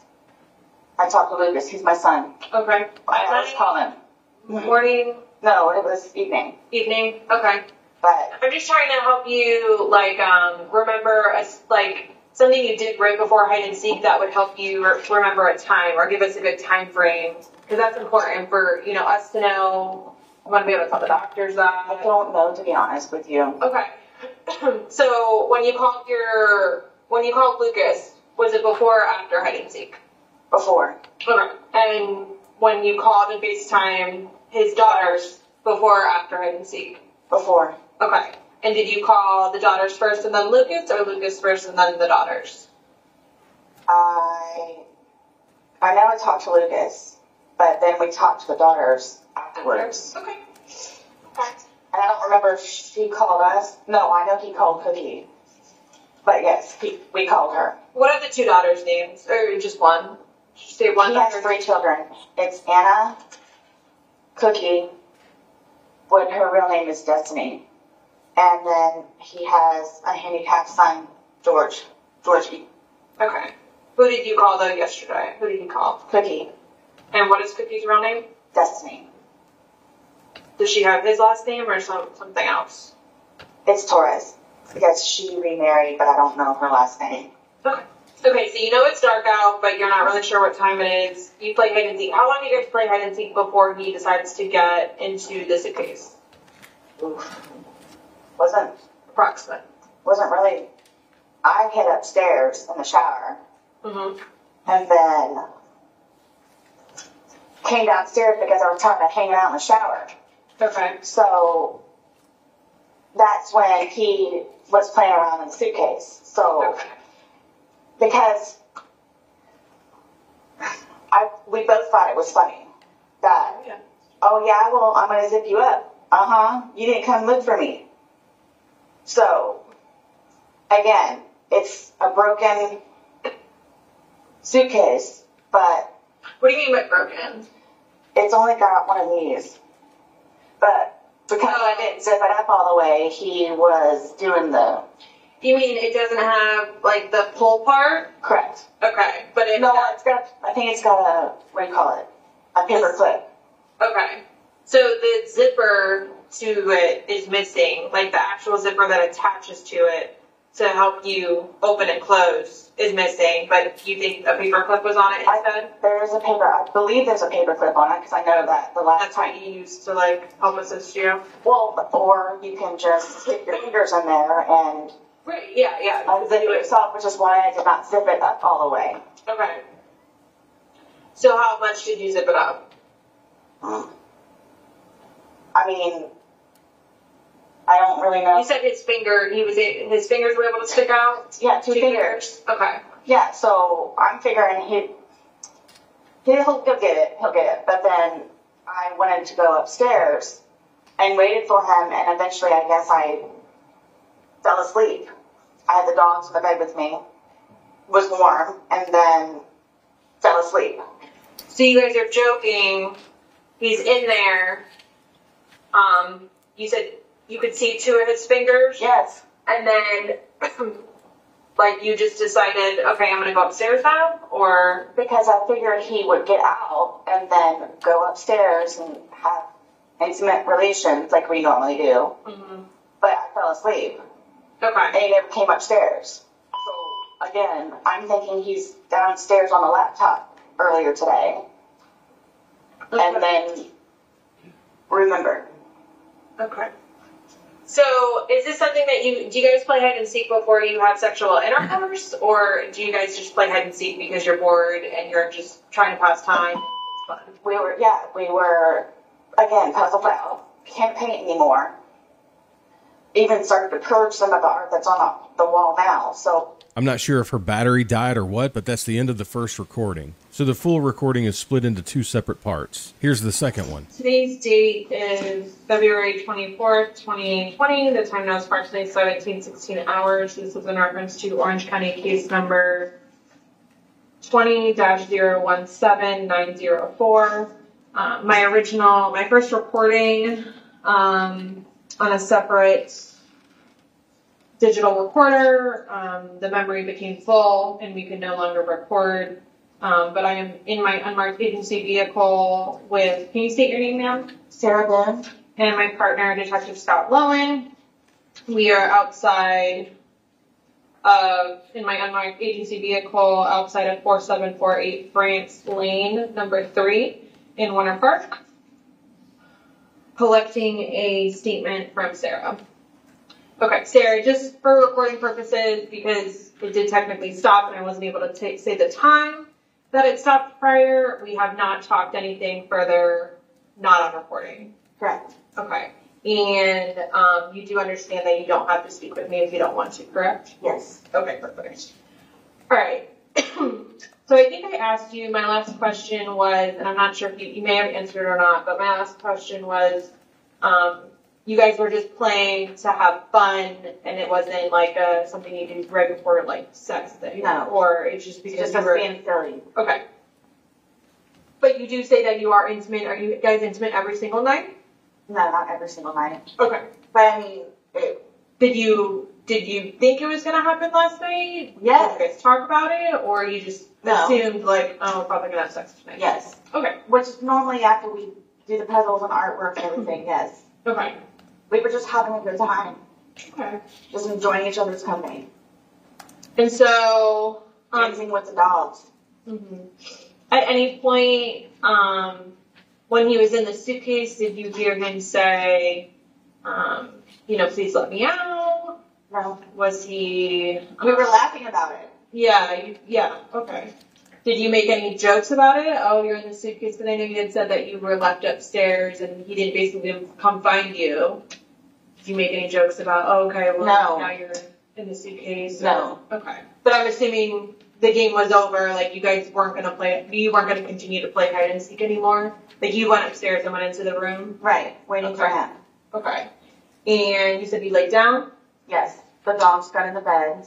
Do you guys sleep together in the room every single night? Yes. Yes? Okay. Okay. And which side of the bed do you sleep on? If it's okay, here's the bed. I'm on the left side, he's on the right hand side. Because I've got Lucas's pictures over here. He's got his kids' pictures over here.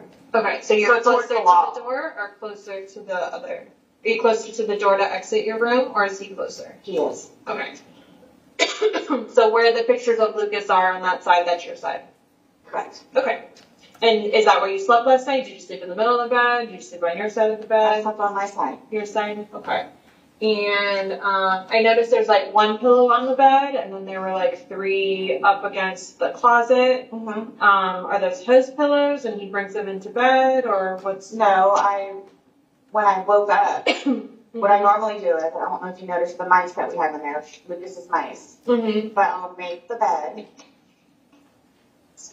clean the mouse cage, and then go downstairs. Okay. So, but what I'm saying is that normally I'll fix that upstairs and then I'll head downstairs. Okay. So that's why those were over here, was because I was trying to fix up the bed a little bit. Okay. Okay. Were they in the bed prior? Like when you went to sleep, how many pillows were in your bed? We only have the 2. You have 2. Okay. Well, it's the 2 white ones, king-size ones. When we watch movies, we'll put behind the white one, and then the third pillow just goes in between everybody else. Okay. Do you use one pillow to sleep, or you each have one, right? Is that what you just said? Yes. Yeah. Okay. Sorry. Okay, so you just basically didn't finish making the bed, is my understanding. That's why the pillows are up against there's like 3 pillows. Correct. Up against the closet. Yes. They're like standing. Yes. Yes. Because I'll move all the pillows off, and then I'll shake out the bed, and then put everything back together. Okay. Did he say anything to you while he was in the suitcase? I know you guys were laughing, joking, but was any jokes made? Was anything said? No. Nothing negative or anything like, I'm telling you. Just anything that he said. Like, we were laughing about it. Mm-hmm. I mean, and I waited for him upstairs. Okay. Did you tell him you were going upstairs, or? No, I did not. I literally went upstairs to wait for him. Was it all gone at this point while you guys were playing hide and seek? I think so. Okay.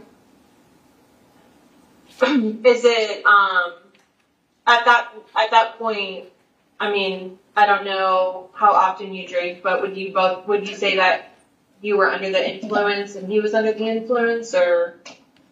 Well, I mean, we weren't drunk. Weren't drunk. Okay. We weren't drunk. I mean, we had a handful of glasses throughout the evening. Mm-hmm. So, I mean, we weren't like inebriated where we couldn't drive. You could still, I mean, we were compass mentis. That's what I'll say. Both of us were compass mentis. Okay. You have to explain that one to me. Yeah, I don't know what that word means. I mean, we had our wits about ourselves. Okay. That's why he and I were playing. That's the thing, though. This isn't a trick question. You're at your home. You're consenting adults. If you're drinking, say you were drunk, there's no law against it. Right. Nobody's judging you. You're at home. Neither one of us were drunk. Okay. We were just I'm just at trying the to giddy establish stage. from. Okay. That's what it was.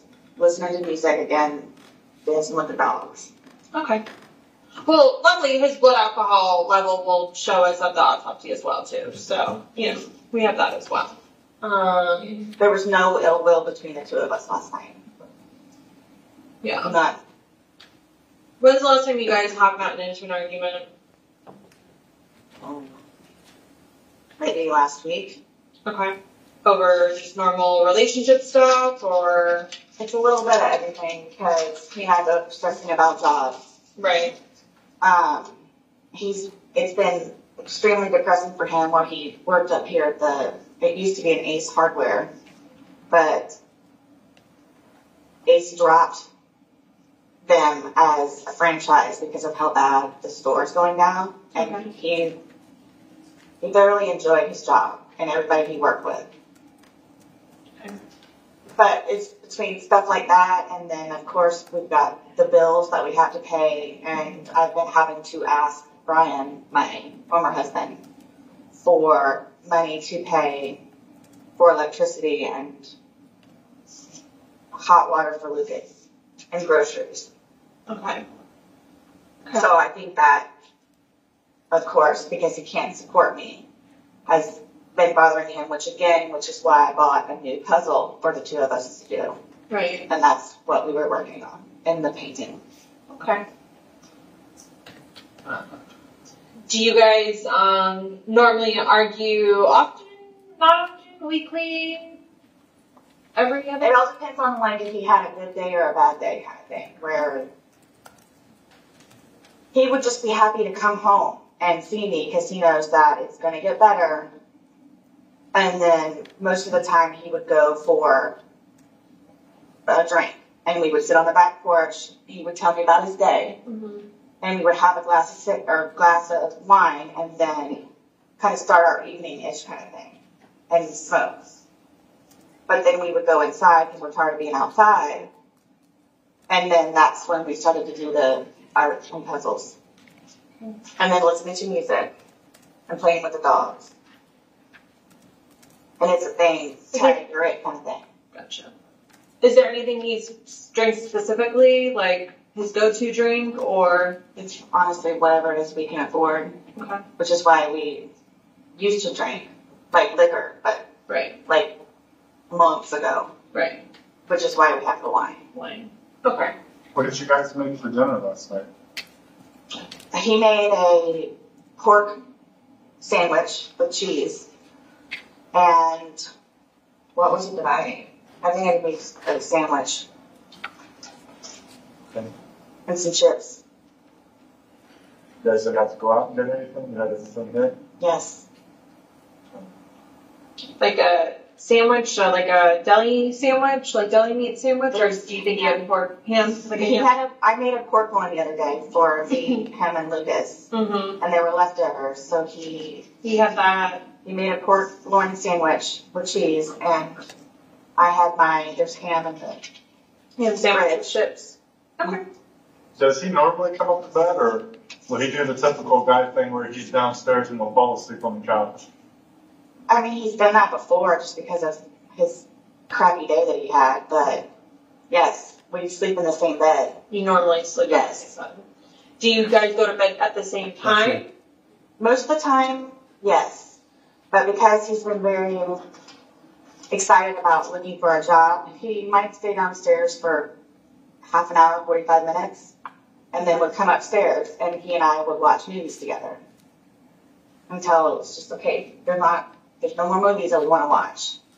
And then we would just turn the lights off and go to sleep. Last night, when you said you went upstairs, do you have like a ritual that you do prior to going to bed? Like, do you brush your teeth, wash your face, put on TV? Is there any like normal things that you do? Me and myself? No. I'll go upstairs and maybe like rinse my mouth out with Listerine. Okay. Do you recall what you did last night? I just got in the bed with the dogs. Okay. Waiting for him. And how long do you think you were up waiting for him until you passed out? I wouldn't say I necessarily passed out. Oh, obviously. Yes. He knows too that I'll go upstairs sometime because of how tired I am. Mm-hmm. Which is why he'll just give me my space a little bit. Maybe I'll watch a show and then he'll come upstairs. So, I mean, not out of the ordinary. No, I know, but last night, how long do you think it was prior to you falling asleep? Oh. Like, how long did you wait up for him? Maybe 20 minutes, 30 minutes. I mean, I literally dozed off. Warm in the bed with the dogs, waiting for him. Okay. I didn't even bother turning the TV on. Just got in the bed. He knows too that I would go upstairs because of how tired I am. He knows. Like, I'm mentally exhausted. So. Who usually gets up first? I mean, are you an early riser, or is he an early riser? He is. Or he's usually an early riser? Yeah, he has to be at work by 8 o'clock, so he'll usually wake up at like 6:30ish if I don't have Lucas. How long has he been out of work? Gosh, maybe. Well, he did some odd job stuff up there, but I think his last day was like Friday 2 weeks ago. So he hasn't worked in about 2 weeks? Yes. And during that 2 week period, has he maintained just his body naturally wakes up early, or does he? Yes, it's his body clock. Okay. What time is that normally? Like 6:30, 6:45ish. But again, if I have Lucas here, I have to take him to school, so we're up at like 6:30. I'm feeling really like weird, guys. Like lightheaded. Right. Like I feel really weird right now. You feel like you're sick? No, I'm not sick. Just I don't know. Do you need food? I haven't even fed my dogs today. The mice need to be taken care of still. I don't think they have any food. But again, I'm thinking downstairs on the laptop, so he can use the laptop, and then I'll use the laptop afterwards. So it wasn't when you woke up this morning, it wasn't out of the ordinary that he wasn't there? What you didn't wake up this morning and go, oh, where's George? You woke up thinking, okay, George got up like he normally does before me. And it's downstairs on the laptop looking for jobs. You had made a comment earlier that he's losing his teeth. Yes.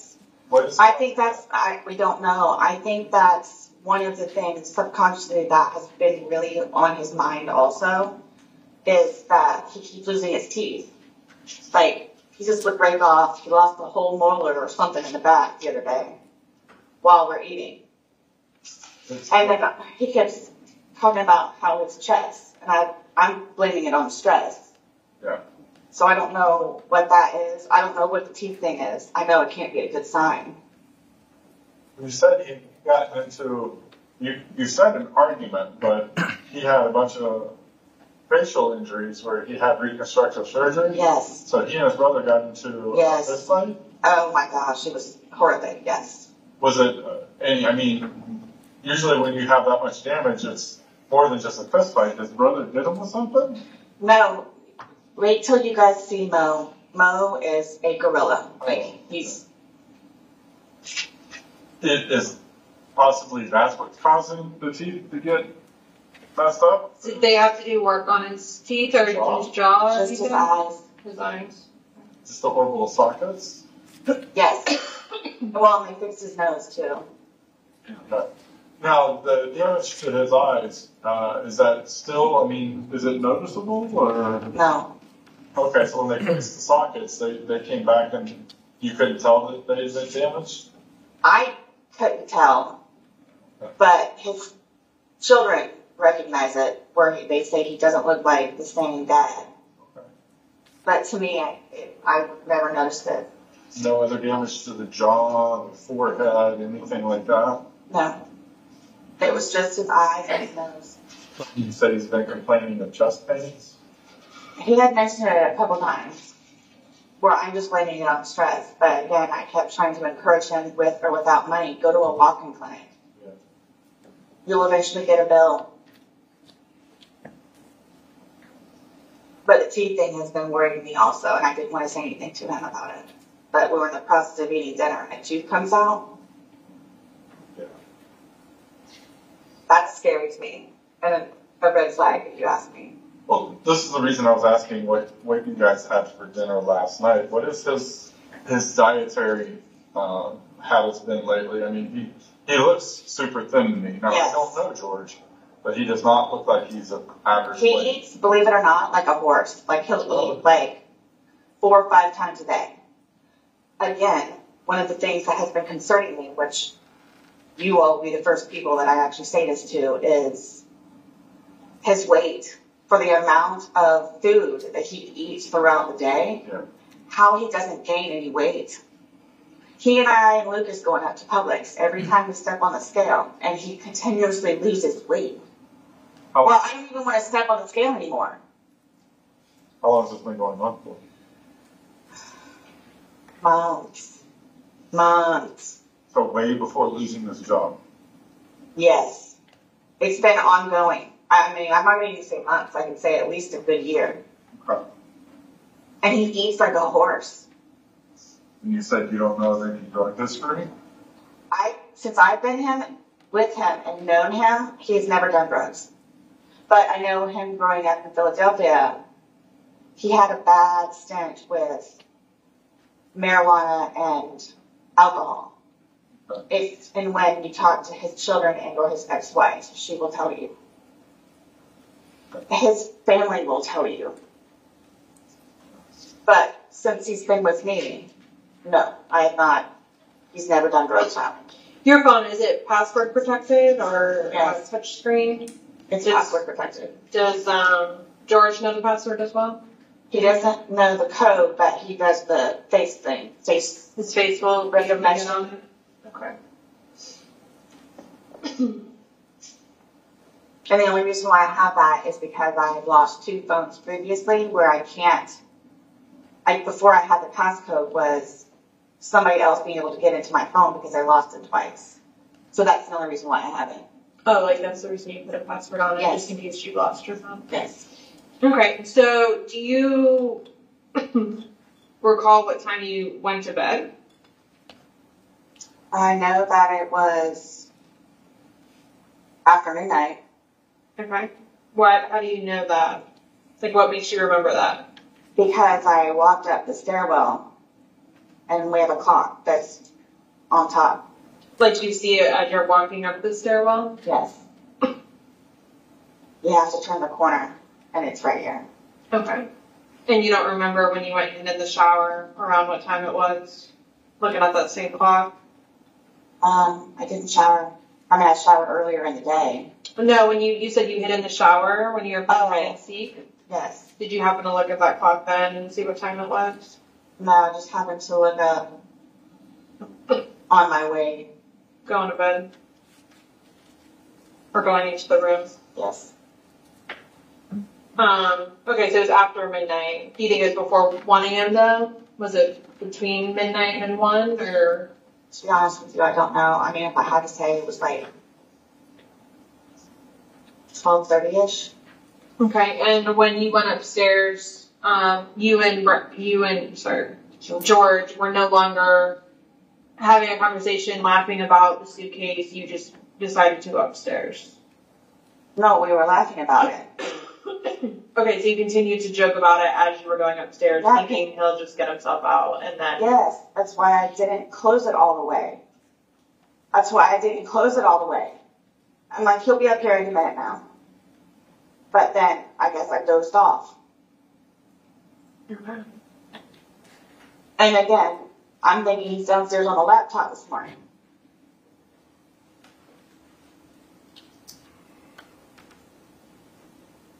Because he gets out of bed before me most of the time. When you put him in when he got into the suitcase, yes, correct? So the suitcase now, if we're looking at it, what side was his head on when he got into the suitcase and you zipped him? Was his head like on the? If we're looking at it, it's like this. His head was here. The hole was here. So his head was closer to where... Yes. Like, when you close it, his head was closer to where it's closed. No, that's where... His head's here. This is him doing the finger thing. Over here. Right, so his head is closer to where you can close it. So when you close it, his head is on that side. Or his head is on the opposite side of where you close it.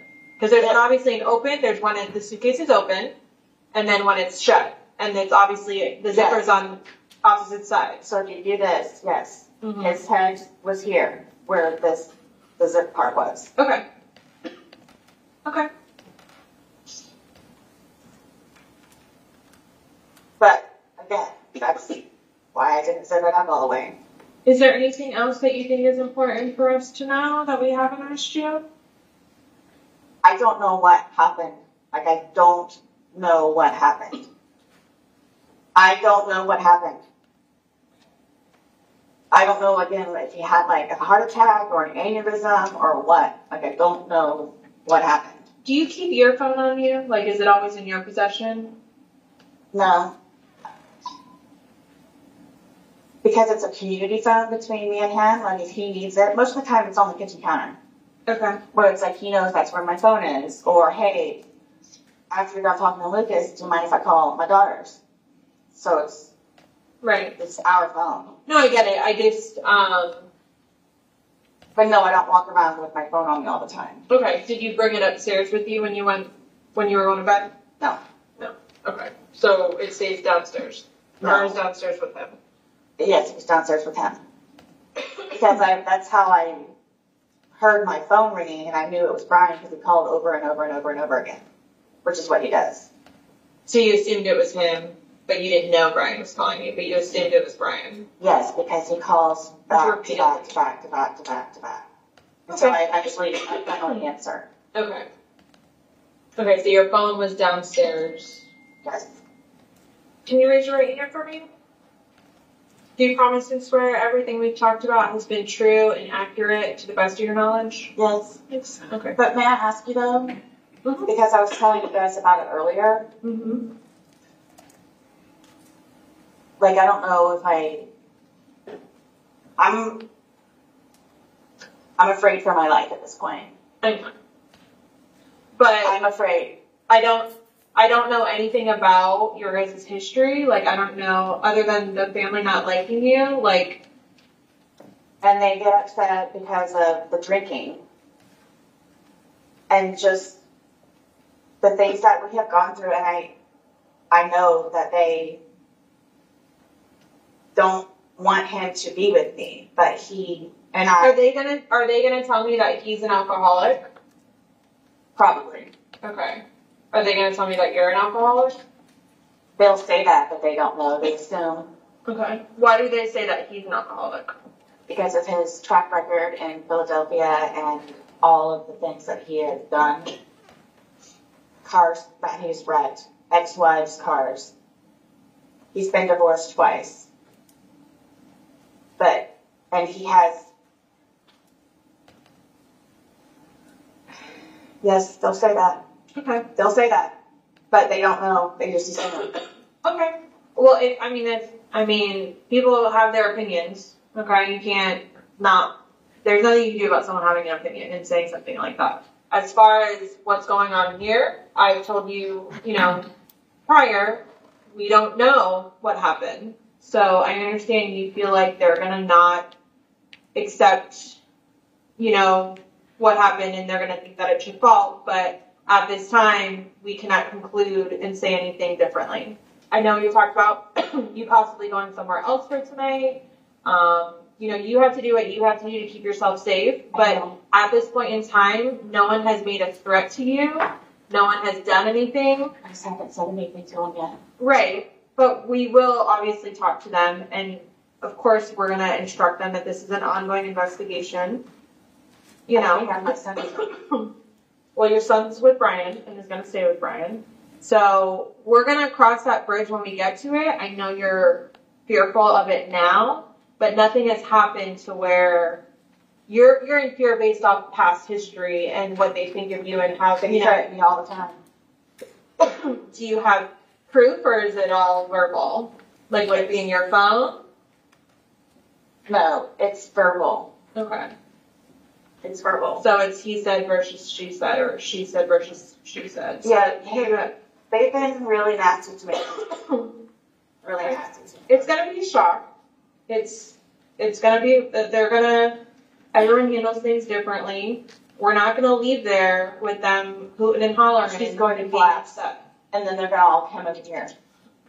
Okay. Well, who's going to collapse? I don't even know his mom. His mom? What's his mom's name? Blanca.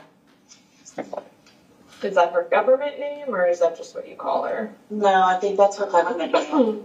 And you said she lives around here? They live down the street. When's the last time you said he doesn't even really talk to his family because he chose you over them. So when's the last time you've seen them or talked to them?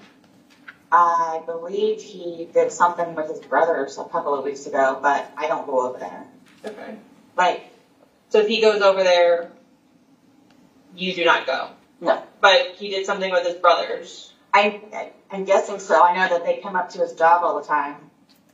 When he was working there? Yes. Okay. So they don't come, I mean, they have come over here and have just been completely disrespectful. Okay. And again, he ended up having to tell them, don't come over here if you're going to act like that and treat Sarah like that. Do you know their address? I have it inside. I know it's Baja Boulevard. Okay. I'm going to end my recording. Is that okay? Yes. Okay. One quick question, just out of curiosity. I'm noticing your front door. It has a bunch of dents in it. What is that from? When we moved in, they were already there. So I don't see any other doors with dents like that. Whoever it was that lived here previously, I know it was a girl, but that was here when we moved in. Right. This ends our recording 1747. While you were on the scene on February 24th, did you also make contact with Ryan Boone? Yes, before I spoke to Sarah Boone, yes. And did you have an opportunity to interview him? Yes, I did. While on scene, did you also begin the process of examining the defendant's cell phone? I did not examine it myself, but we have a waivers and affidavits form that has a consent portion on it. And so I did start doing the paperwork for that. You obtained consent from the defendant in this case? Yes, on scene to search through her cell phone. And what time did you become aware of the videos on her cell phone? So a digital forensic investigator responded out to the scene, and she responded out a little after 7 p.m. And I would assume she probably started doing, whatever she needed to do. And then a short time later, she came over and got my attention and expressed to me that I needed to look at something in her phone. And these were the suitcase videos, correct? Yeah, they were 2 separate videos from the night prior. When you observed these videos, what actions did you take? When I observed the videos, I directed the digital investigator to stop processing and downloading her phone any further, and that I was going to write a search warrant for her cell phone. Did you obtain that search warrant for her cell phone? Yes, it was signed by a judge the next day. And she was obviously able to finish the digital analysis, correct? Yeah, she was able to get like the full download as well. She had already gotten the videos downloaded the night prior, but she was able to do whatever she does to get the full download. In the course of your interview with the defendant, you were relayed information that I guess she had gone to Publix the previous day. Is that correct? In the interview? Yes. Yeah. Yes. Well, I'm sorry. In the interview that we just listened to about going to Publix? In the course of speaking with her, did you learn that she had gone to Publix? Yes. I was under the impression that George had gone to Publix. Did you follow up with that Publix for surveillance video in this case? Yes. I went to the Publix to gather surveillance video. And were you able to find that video of them at Publix the previous day? Yes. I'm first going to show you the video taken from Publix on February 23rd, 2020 at approximately 12:15 p.m. Ma'am, using the laser pointer, could you please identify the victim and the defendant on this video? This is the defendant, and this is the victim. You can advance the video.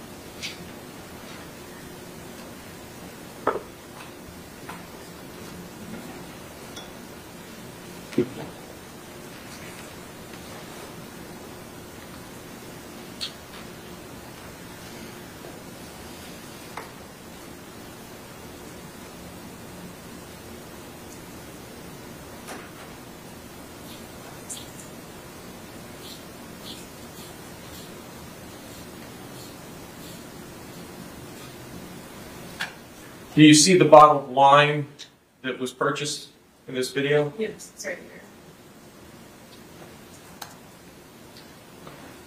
We could move on to the publication of the second surveillance video.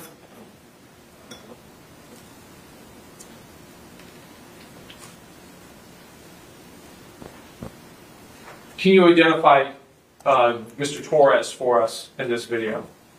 Yes, he's right here.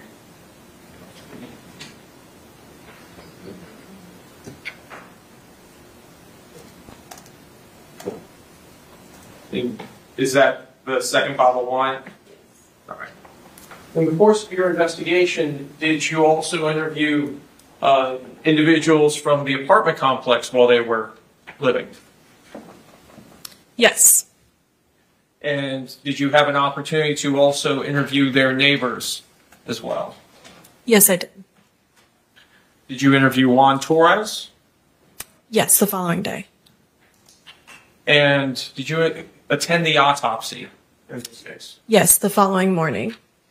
On February 25th of 2020, did you set up a follow-up interview with the defendant in this case? Yes, I did. And that was after you had attended the autopsy that morning, correct? The interview, the follow-up interview was to be conducted after the autopsy. Not necessarily set up, but it was to be conducted after the autopsy. I apologize if I misspoke on that. Sorry. Was that interview recorded?